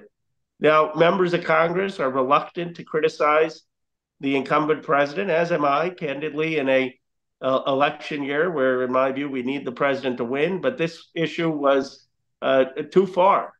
You cannot have a president of either party getting us involved in another Middle East conflict. And so I have spoken out very strongly, both for a ceasefire, an immediate ceasefire, for the moral reasons, the humanitarian reasons of more than the bombing of kids and women in Gaza, the potential of famine of the kind we saw in Yemen lurks now in Gaza. That's what every international organization is telling us. So we need a ceasefire on its own merits and a release of all the hostages and the work with the Qataris and others to get that done. But we also need a ceasefire for the regional reasons of de-escalation so that we do not expand the theater of war, certainly into Yemen.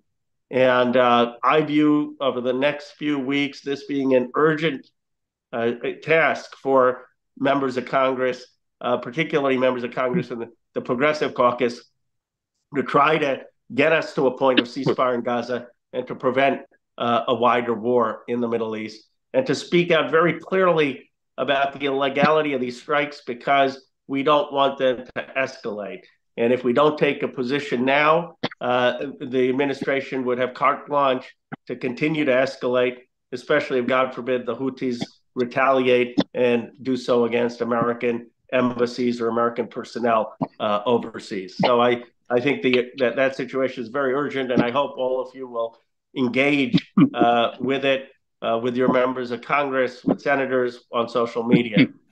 In terms of the federal budget, look, when Obama left, it was about, for the defense, was about 660 billion. I used to give speeches. I've never voted since 2017 for a single defense budget because it has been, in my view, way too high and giving too much of the profits to defense executives, which are charging 10,000% more for the same exact products that NASA may be acquiring at commercial rate. But when the Pentagon is acquiring them, 10,000% more. There was a great 60 Minutes report done on all this about 6 months ago, and many of you probably have already seen it, but it's just waste and overcharging that's happening with the Pentagon budget. I used to give speeches saying this is going to head to $1 trillion, and I thought I was saying it sarcastically, but we literally now are on a path to $1 trillion defense budget.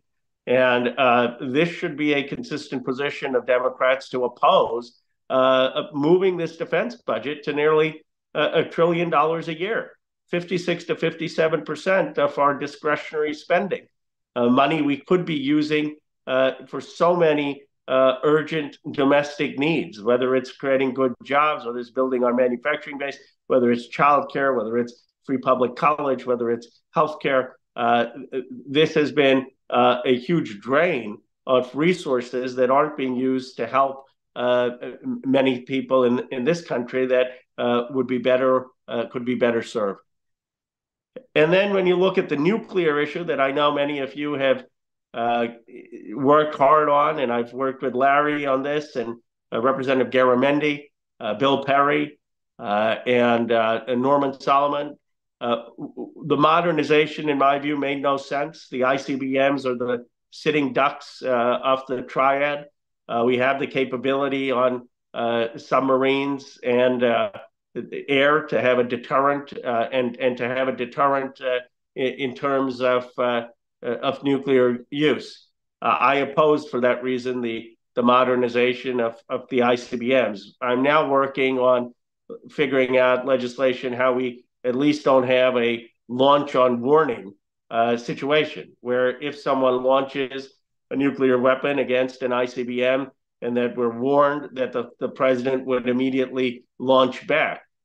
We can candidly afford to lose an ICBM given the amount we have and still respond with the Navy or submarines or Air Force, so we don't have a risk of an accidental nuclear war.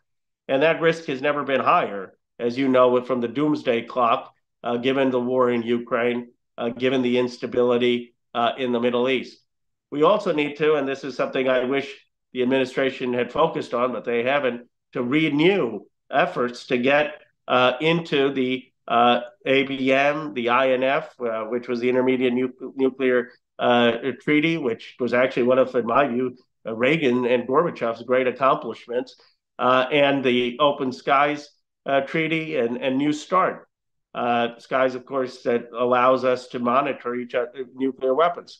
We haven't done any of that. And the excuse often given is, well, China is now developing nuclear weapons. Well, we need China then to be part of the negotiation, and Russia.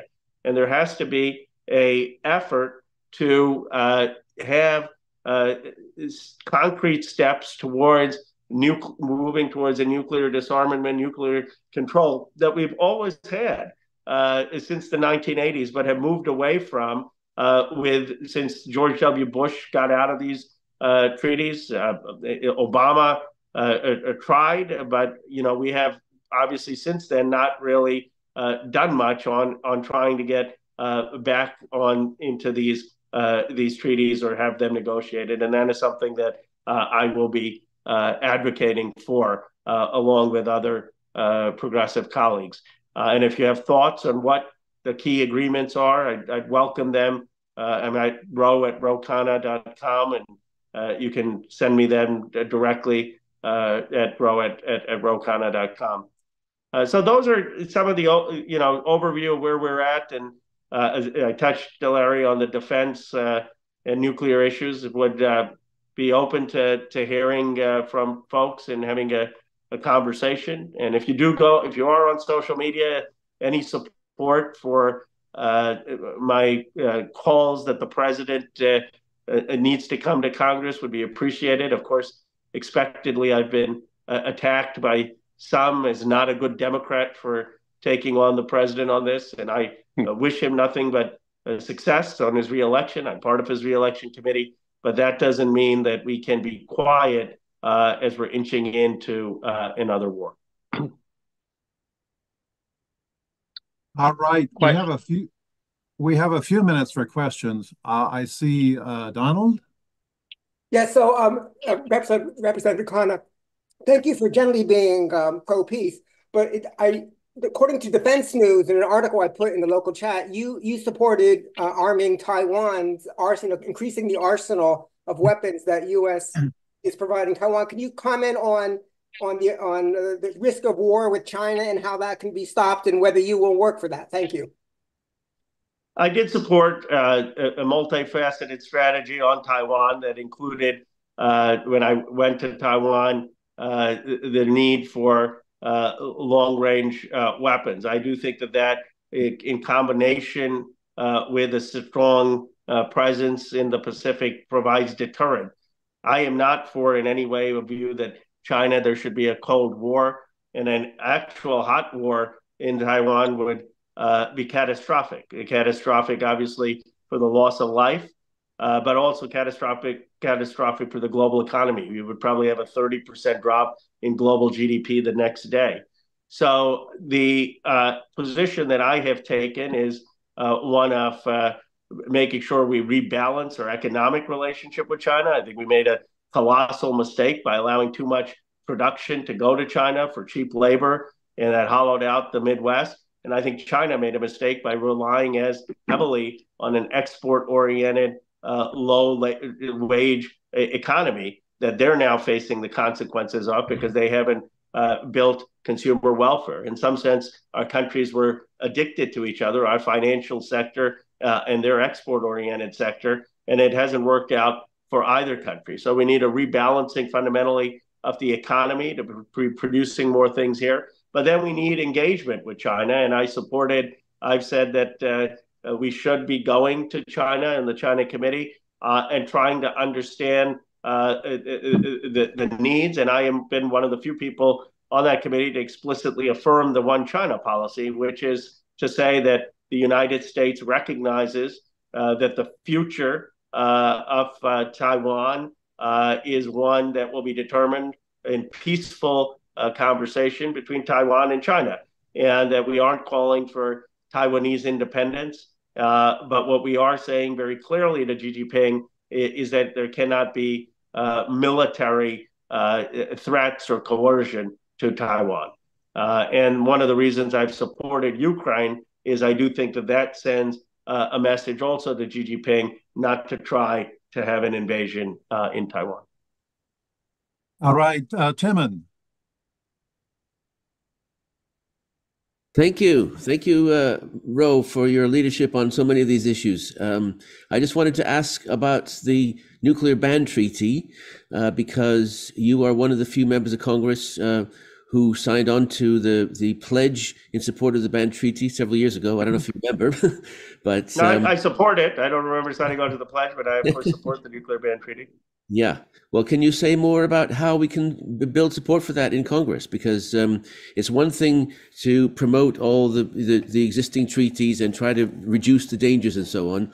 But unless we get rid of nuclear weapons globally, we're never going to be rid of this threat. Can you speak to that? Yeah, I mean, I support the goal of ultimately moving towards nuclear disarmament. I saw someone put in the chat HR 77. I wasn't aware of that one. I'll have my staff take a look at that. The language just hasn't come across. So I'm happy to take a look at that. If that's saying basically my support for the nuclear ban treaty, then I would sign on to that because I have already supported the nuclear ban treaty. But the point is that I think that is a leap for a lot of members of Congress beyond the progressive core to support a nuclear ban. Now, we should keep working on it, but we may be able to get more support for the incremental steps, which is at least let's not get out of open skies and ABM and INF and try to renew being in dialogue and having certain arms control agreements. I mean, we moved in the opposite direction from where the movement was in the 60s and 70s. So I support it. I think we should encourage members of Congress to come out for it.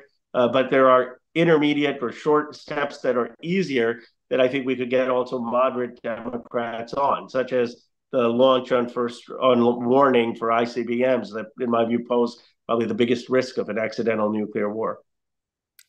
Thank you. Hope it's not one or the other, but you can do both. All right. We're happy to work on both. Yeah. Glenn, can you go ahead quick? We're at the end of our time. Yes, I will be quick. Representative Khanna, thank you I appreciate your candidness on how difficult it is to criticize the president of your own party, and I respect you for that. Thank you. You're on the president's reelection committee. My friend Heidi has lost over 30 family members in Gaza, and she's from the swing state of Pennsylvania. This entire election could come down to 40,000 votes in swing states, and I would want the world to burn too if my child was killed by American weapons. Do the Democrats on the president's re-election committee understand that?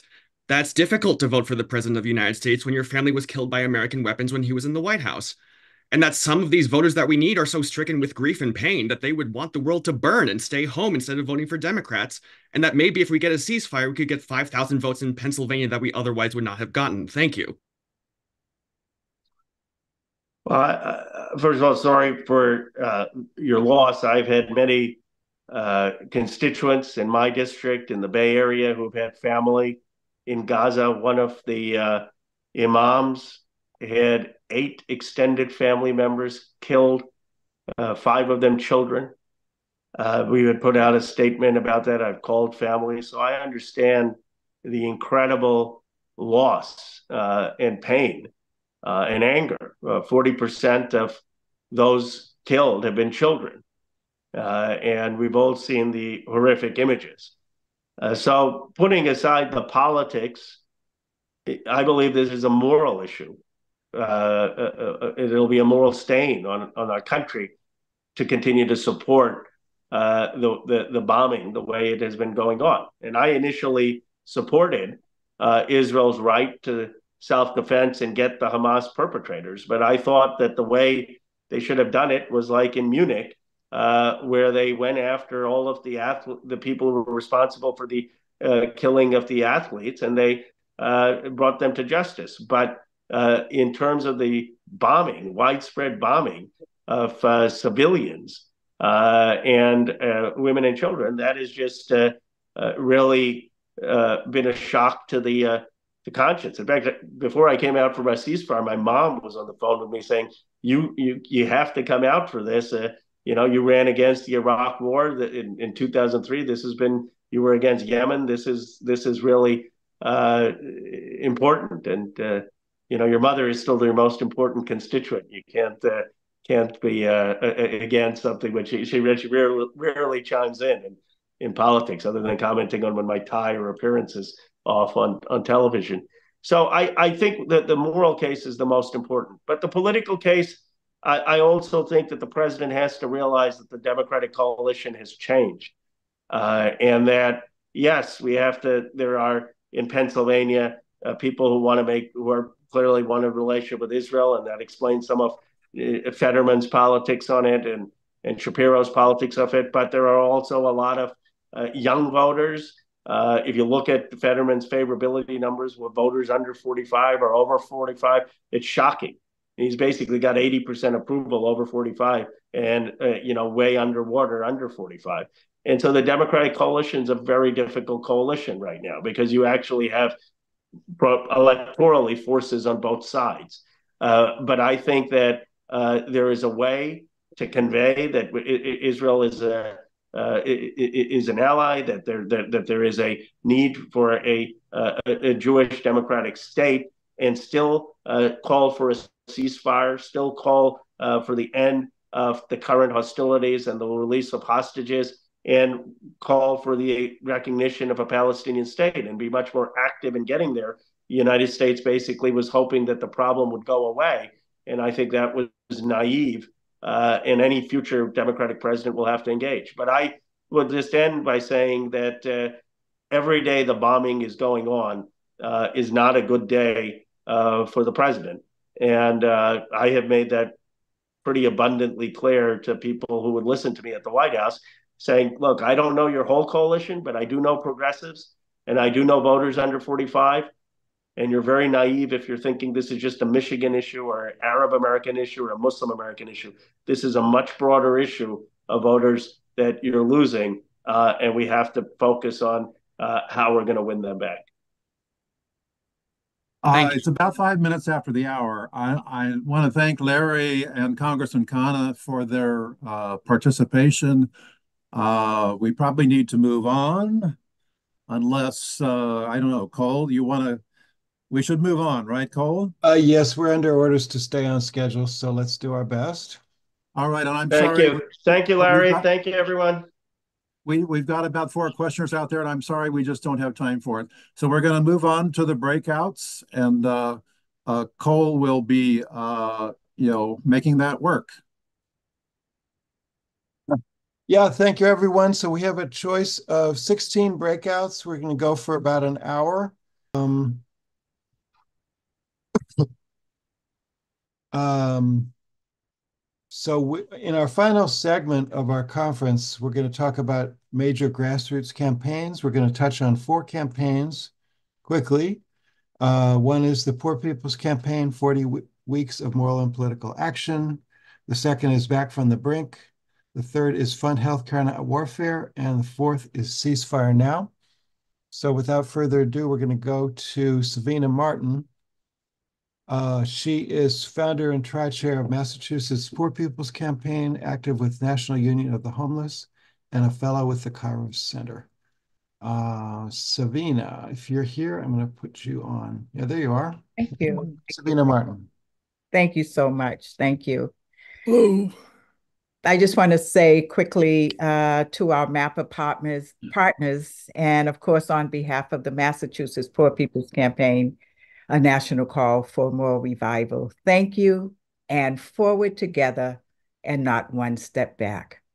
And let me also just lift for a moment the hope and the light that I hear today.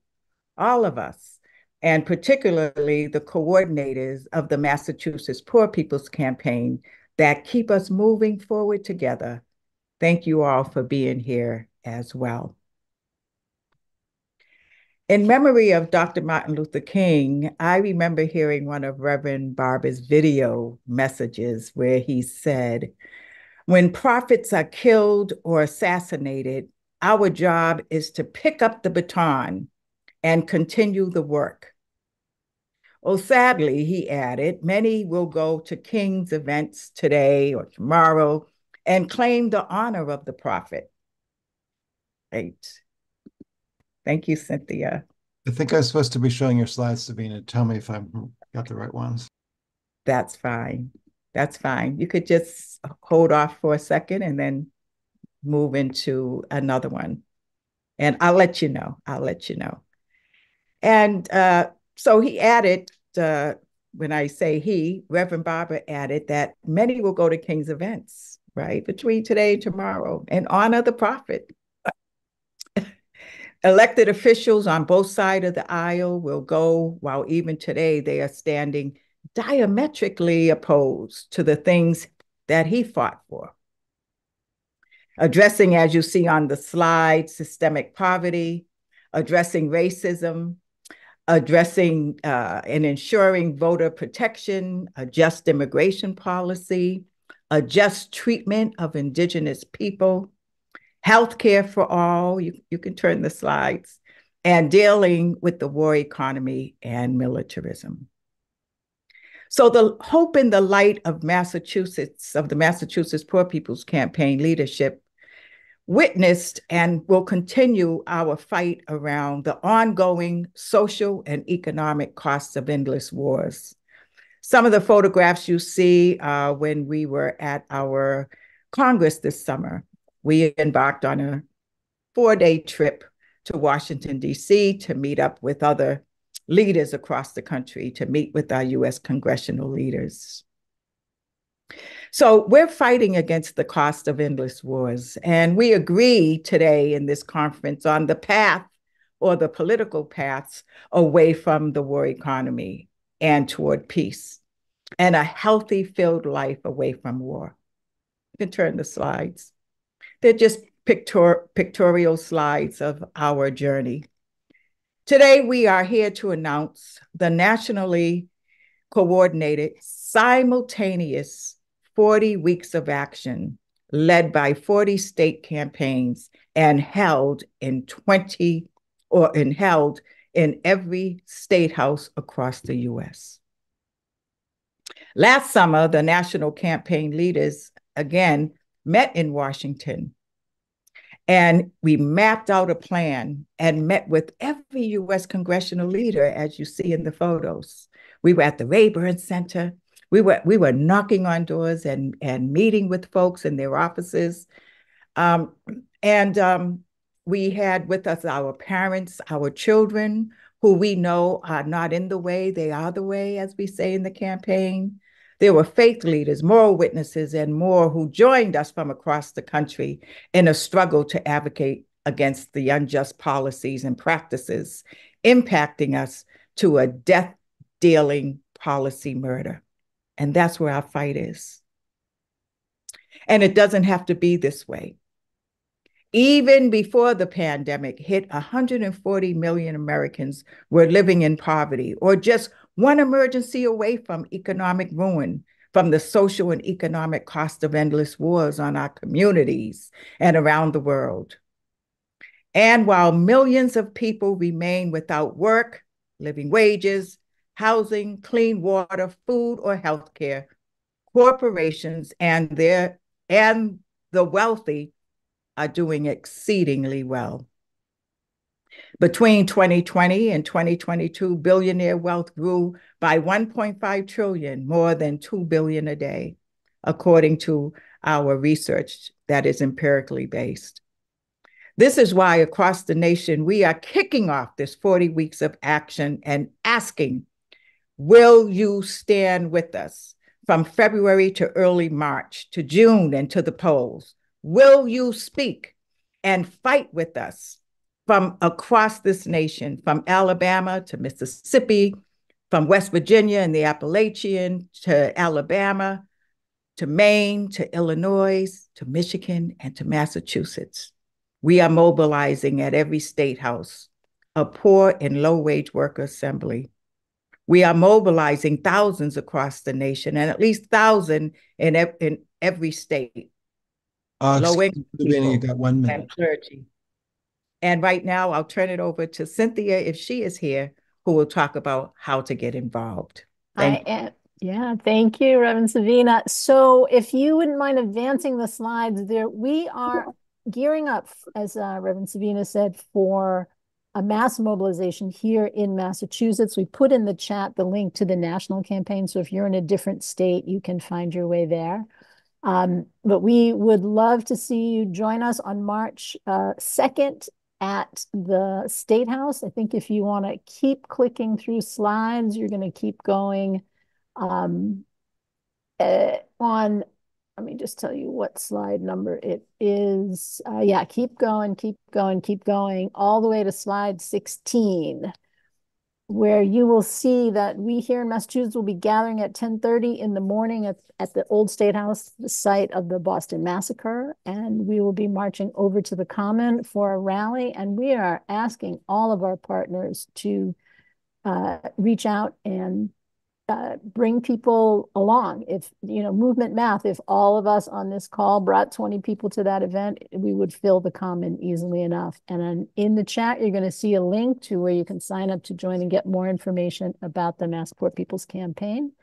And I'll put one more link, which is just a link to our policy agenda, so you can see all of the many and varied things that we are demanding and standing up for, and building a fusion movement across all kinds of lines of division to get it done. So looking forward to getting it done together with you all. Thank you for the opportunity today. Thank you, Savina and Cynthia. And I know you all have a lot more material, and we can distribute that by email to everybody who's here so they don't miss the rest of your presentation.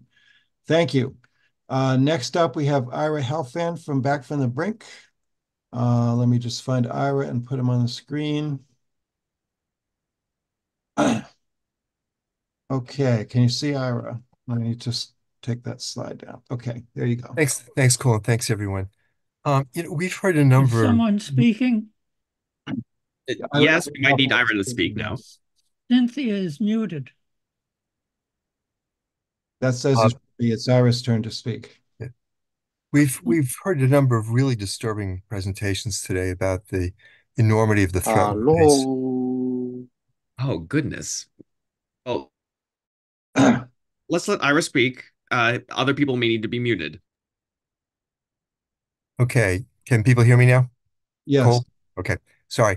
I was saying we've heard a number of really disturbing presentations today about the enormity of the danger that we're facing from the possibility of nuclear war. And one of the most disturbing aspects of the situation is the disconnect between the tremendous danger we face and the relative lack of attention to this issue. Many people have commented on that. This is just not Elaine on is muted. people's minds, and it's not being addressed as a result of that. What we have done with Back from the Brink is to try to create a campaign that both focuses on what the solution to the nuclear threat is, and to also provide a vehicle through which people can express their determination to secure that solution and to become active. We were inspired by the adoption of the Treaty on the Prohibition of Nuclear Elaine Weapons. is muted. Is it possible to mute? I can't understand where that noise is coming from. I'll be honest to you. Okay, sorry. Robert Reed. Perhaps we could mute Robert. I have muted everybody in the chat in here except for you. But okay. We were inspired by the adoption in 2017 of the Treaty on the Prohibition of Nuclear Weapons, and saw in this as an opportunity to really try to mobilize people here in the United States where treaty activity had not been particularly strong. And we came up with a particular formulation that we did because we thought this was the way that we could reach the American public and that we could have some traction in the American political community. And I think events have borne out the wisdom of those decisions. The Back from the Brink platform has now been endorsed by 70 cities across the country, including some of the largest: Boston, Philadelphia, Baltimore, Washington, D.C., Chicago, Minneapolis, St. Paul, Des Moines, Los Angeles, San Francisco, Tucson, Salt Lake City, Honolulu, Portland. Our resolution in Congress, HRES 77, now has a total of 43 sponsors, including the original sponsor, Congressman Jim McGovern, and 42 co-sponsors. And we're hoping, based on his comments today, that Representative Kahana will become the next co-sponsor. And we've gotten over 450 organizations across the country to endorse this campaign and the policy platform that it embodies. We've built a network around the country of, at this point, 16 hubs, local nodes of activity, because our strategy is not just to reach out to Congress, but to do it by building active groups within districts around the country who'll be, from a grassroots perspective, pushing their members of Congress, pushing their other elected officials to take the right action. And I think that what we have done so far is to create, actually, the vehicle that could bring about change in U.S. nuclear policy. It still has a long ways to go, but it's modeled on the freeze, and it very much resembles the freeze in the early days of the freeze movement. And what we need to do now is to grow this movement, to make it bigger, more vocal, more visible. And I would urge all of you who are not already active in the campaign to visit the campaign website, which I will put in the chat.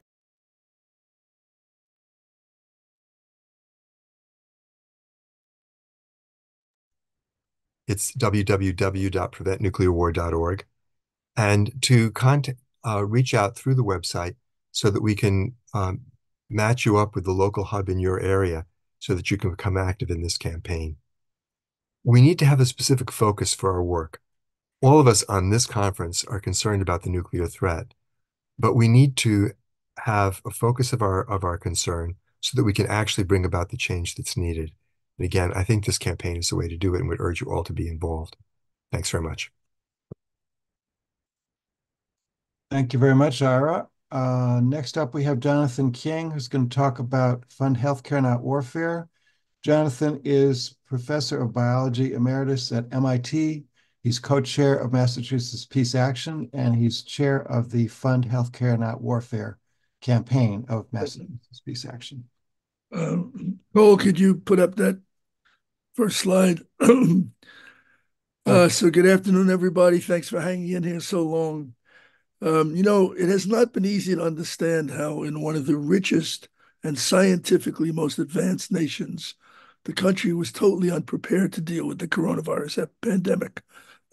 Part of the answer lies in the absence of a coherent national health system. We spend hundreds of billions of dollars on Medicare, Medicaid, private health insurance, and other support for the hospital system.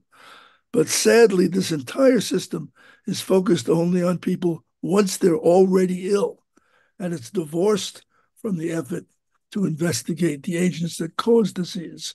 The next slide. So none of the trust funds, the mandatory programs, Medicare, Medicaid, or private health insurance or hospital budgets fund biomedical research that's required for disease prevention or public health or vaccines. Prevention of disease depends on programs in the National Institutes of Health, National Science Foundation, Center for Disease Control, and a few other agencies. These are funded annually in the congressional discretionary budget. And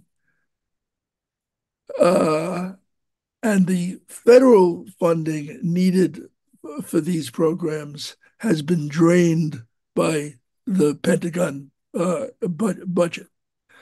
It's important to remember that Social Security and Medicare are trust funds. We pay into them during our lifetime and then hope to get it back. They're not financed by income taxes, and they can't easily be reallocated by the Congress. Next slide. So the critical expenditures are the discretionary budget, which the Congress votes every year. Lindsay described the recent NDAA. So fiscal year 2023, basically more than 60% of the tax dollars that you sent to the government went to the war machine. This is a little different than the official report because the government says that the VA administration is a civilian expense. It's absurd. The cost of prior wars is a military expense. So this green pie includes 143 billion VA appropriation, which is normally put on the civilian side. The National Institutes of Health, responsible for all research that's going to save us from Alzheimer's, Parkinson's, arthritis, heart disease, stroke, it's so small that it's not even a separate category here.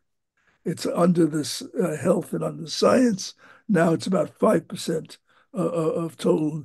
National Science Foundation, 1%. CDC, about 5%, again, compared to 60% of the military budget.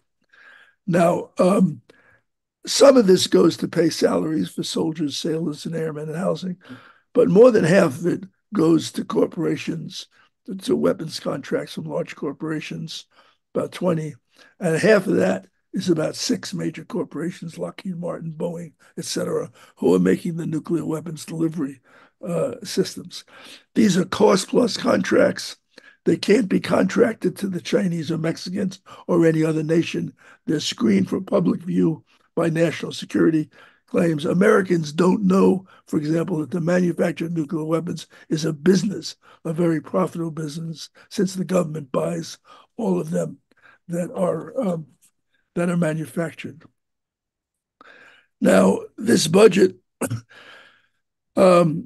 on that left side, many of those programs should be twice as big, but they've been capped or cut in order to afford the military budget. In the same vote where the Congress appropriated some $886 billion for weapons, they couldn't find $5 billion for vaccines for coronavirus for those who can't afford the vaccine.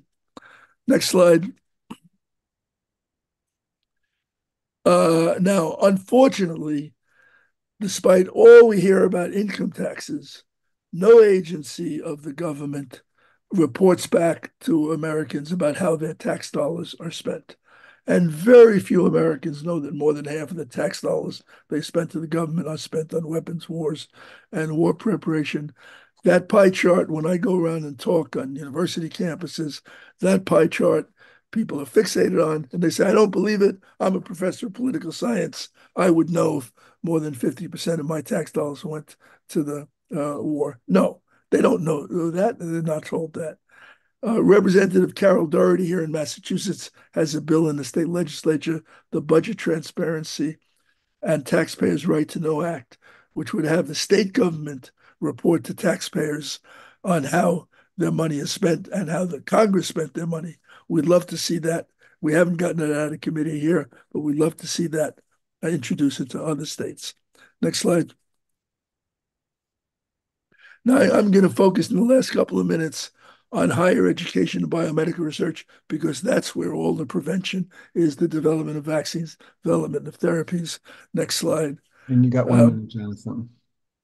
So this was back in 2017. Massachusetts got about $2.7 billion from the NIH. That's what pays the salaries of the graduate students, the technicians, the postdoctoral fellows that are doing the work. It keeps the labs running, pays for the plumbers and the electricians and the carpenters and the lab supply, and it's the foundation of the biotech and pharmaceutical industry. It's so important. It's because of that investment that Moderna was able to so quickly come up with the vaccines. It was wonderful, but it represented years of prior investment. Now, this budget, 1 million Americans died from COVID-19. This budget this year should be 3 or 5 times that. No, it's not. It's just increased by inflation in order to send $60 billion of weapons to the Ukraine. Next slide. Now, this research is what's we need for all the afflictions, not just for coronavirus, for heart disease, stroke, diabetes, etc. And the situation looks even worse. The government knew, scientists knew from the SARS epidemic in Hong Kong and the MERS epidemic in the Middle East that the kind of pandemic virus was coming. Instead of ramping up those programs, they cut it, again, to fund the military budget. It was a conscious political decision that created the situation that we were caught off guard by the coronavirus. Situation is not any better. These extraordinary Pentagon budget increases, cuts in the NIH, the Trump tax cuts. Now, right now, the pandemic seems to be under control, but lo and behold, it turns out that if you look across the nation, we have the worst maternal and child health record of any industrialized nation. Next slide. And I neglected to remind you that the Congress is going ahead with this insane proposal to spend $2 trillion upgrading all 3 arms of the nuclear arsenal. David Boris talked about how crazy the ICBM was. Not only ICBMs, next slide, they're going to buy more nuclear submarines. We already got enough to blow the earth through smithereens 1,000 times over. Next slide. So that bar on the right, those are different countries. The U.S. has the highest rate of infant and maternal deaths in the United States. In New York City, Black mothers die at 9 times the rate of white mothers. In Boston, it's 4 to 6%. It's a true public health crisis. And our Fund Healthcare, Not Warfare campaign, it's what we're going to focus on in our effort to reach out. So we are focused on reaching out to the community who deals with this directly, nurses, public health officials.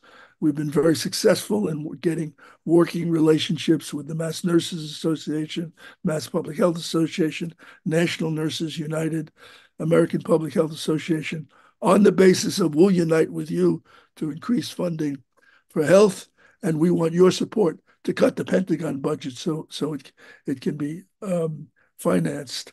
Let me close with the fact that here in Massachusetts, we have a very dedicated group, Catherine Delory and Bonnie Gorman and Beth Summers, who have been working on state legislation for improving maternal and child health care campaign.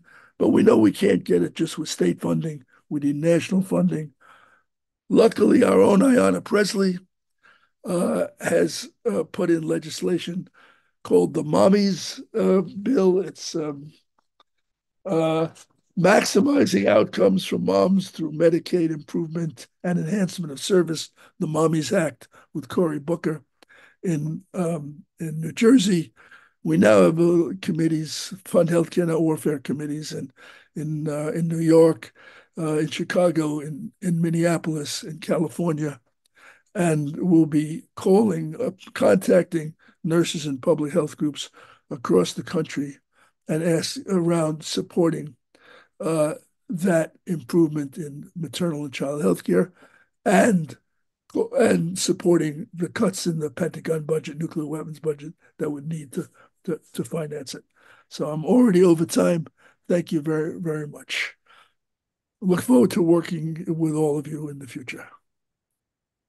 Thank you, Jonathan. Our last speaker was to have been Marcy Winograd. She dipped in the conference earlier, but she's not here now, so I guess she can't make her presentation. Her topic was to be on ceasefire now, and I'll just make a couple of quick remarks. It should be evident to everyone here that the upsurge in the popular movement in response to the genocide in Gaza is the largest upsurge of the U.S. peace movement in at least 20 years. There's a massive demonstration in Washington, D.C. today, as well as around the world. And this is the second very large demonstration in Washington. We've had demonstrations in Massachusetts in nearly every small town, every congressional district. There are multiple groups springing out of the ground, taking action. So the demand is ceasefire. The demand is no U.S. military aid to Israel. And I think it's important for all peace advocates to connect their issues to this burning issue. The people have spoken. This is the issue of the moment. At least that is my view. Now, the war in Gaza can go nuclear, right? This is a conference about nuclear disarmament. Israel is a nuclear armed power. If it is facing defeat, it has the option to use nuclear weapons. Additionally, if the war starts to involve Iran is not a nuclear power, but it's sort of a threshold nuclear power that has a nuclear program. And as I'm sure we know, the U.S. has been trying to clamp down in Iran for many years and in fear that it would go nuclear. So there's serious risk of nuclear escalation in a regional war in the Middle East. And so that's another way to connect nuclear weapons into the war in Gaza. Let me just close our conference with a few quick action items that we can take. First is we have two major nuclear disarmament bills in the U.S. Congress. We have HRES 77 that was mentioned earlier when we were talking with Roe about the TPNW, the Treaty on Prohibition of Nuclear Weapons. We also have HR 2850, which is a bill that, what happened to my share there? Whoops. Whoa. I just lost my slides. One second. Third represents peace. One second. I'll get this back.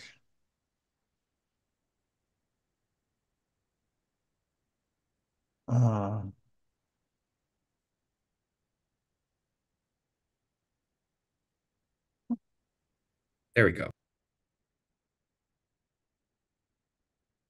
Okay. There we go. Okay, second is obviously we started a armed conflict with Yemen night before last, and this is a dangerous escalation. There's a link there that you can use to contact Congress to speak against the administration decision to escalate the Middle East war by attacking Yemen. And as Trita Parsi said to us earlier this afternoon, while the Houthis are not exactly a group that we would cozy up to, they are demanding that Israel stop the bombardment of Gaza. They're demanding a ceasefire in Gaza, the same demand that we are making.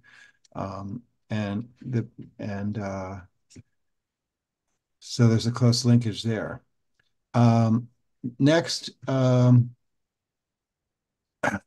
Sanders has a bill which would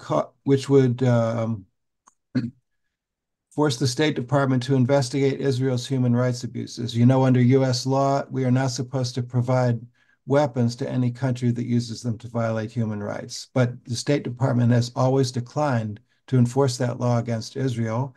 In fact, they've been open during the current conflict that they have not made any evaluation of whether Israel is or is not violating human rights.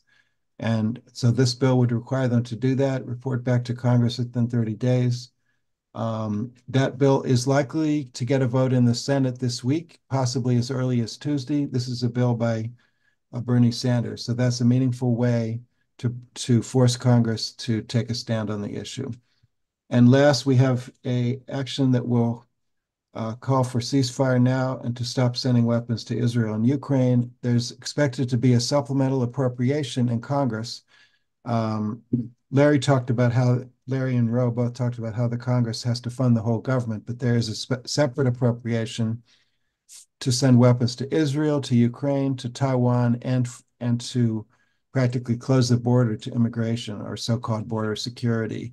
That bill has not moved in Congress because the two parties are at odds on the border security and to some extent on Ukraine. But sooner or later, they're likely to bring that down, possibly sometime this month, in some kind of package that will pass. So that fourth link there is a way to take action on that. I'm going to put all of these four in the chat, and I'll also include them in a follow-up email that Jonathan and I will send you soon.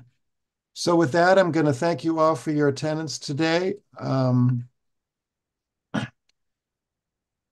We face a very weighty situation, a very dangerous situation, going from bad to worse, and yet all hope is not lost. We have a strong peace movement if we can continue to awaken it.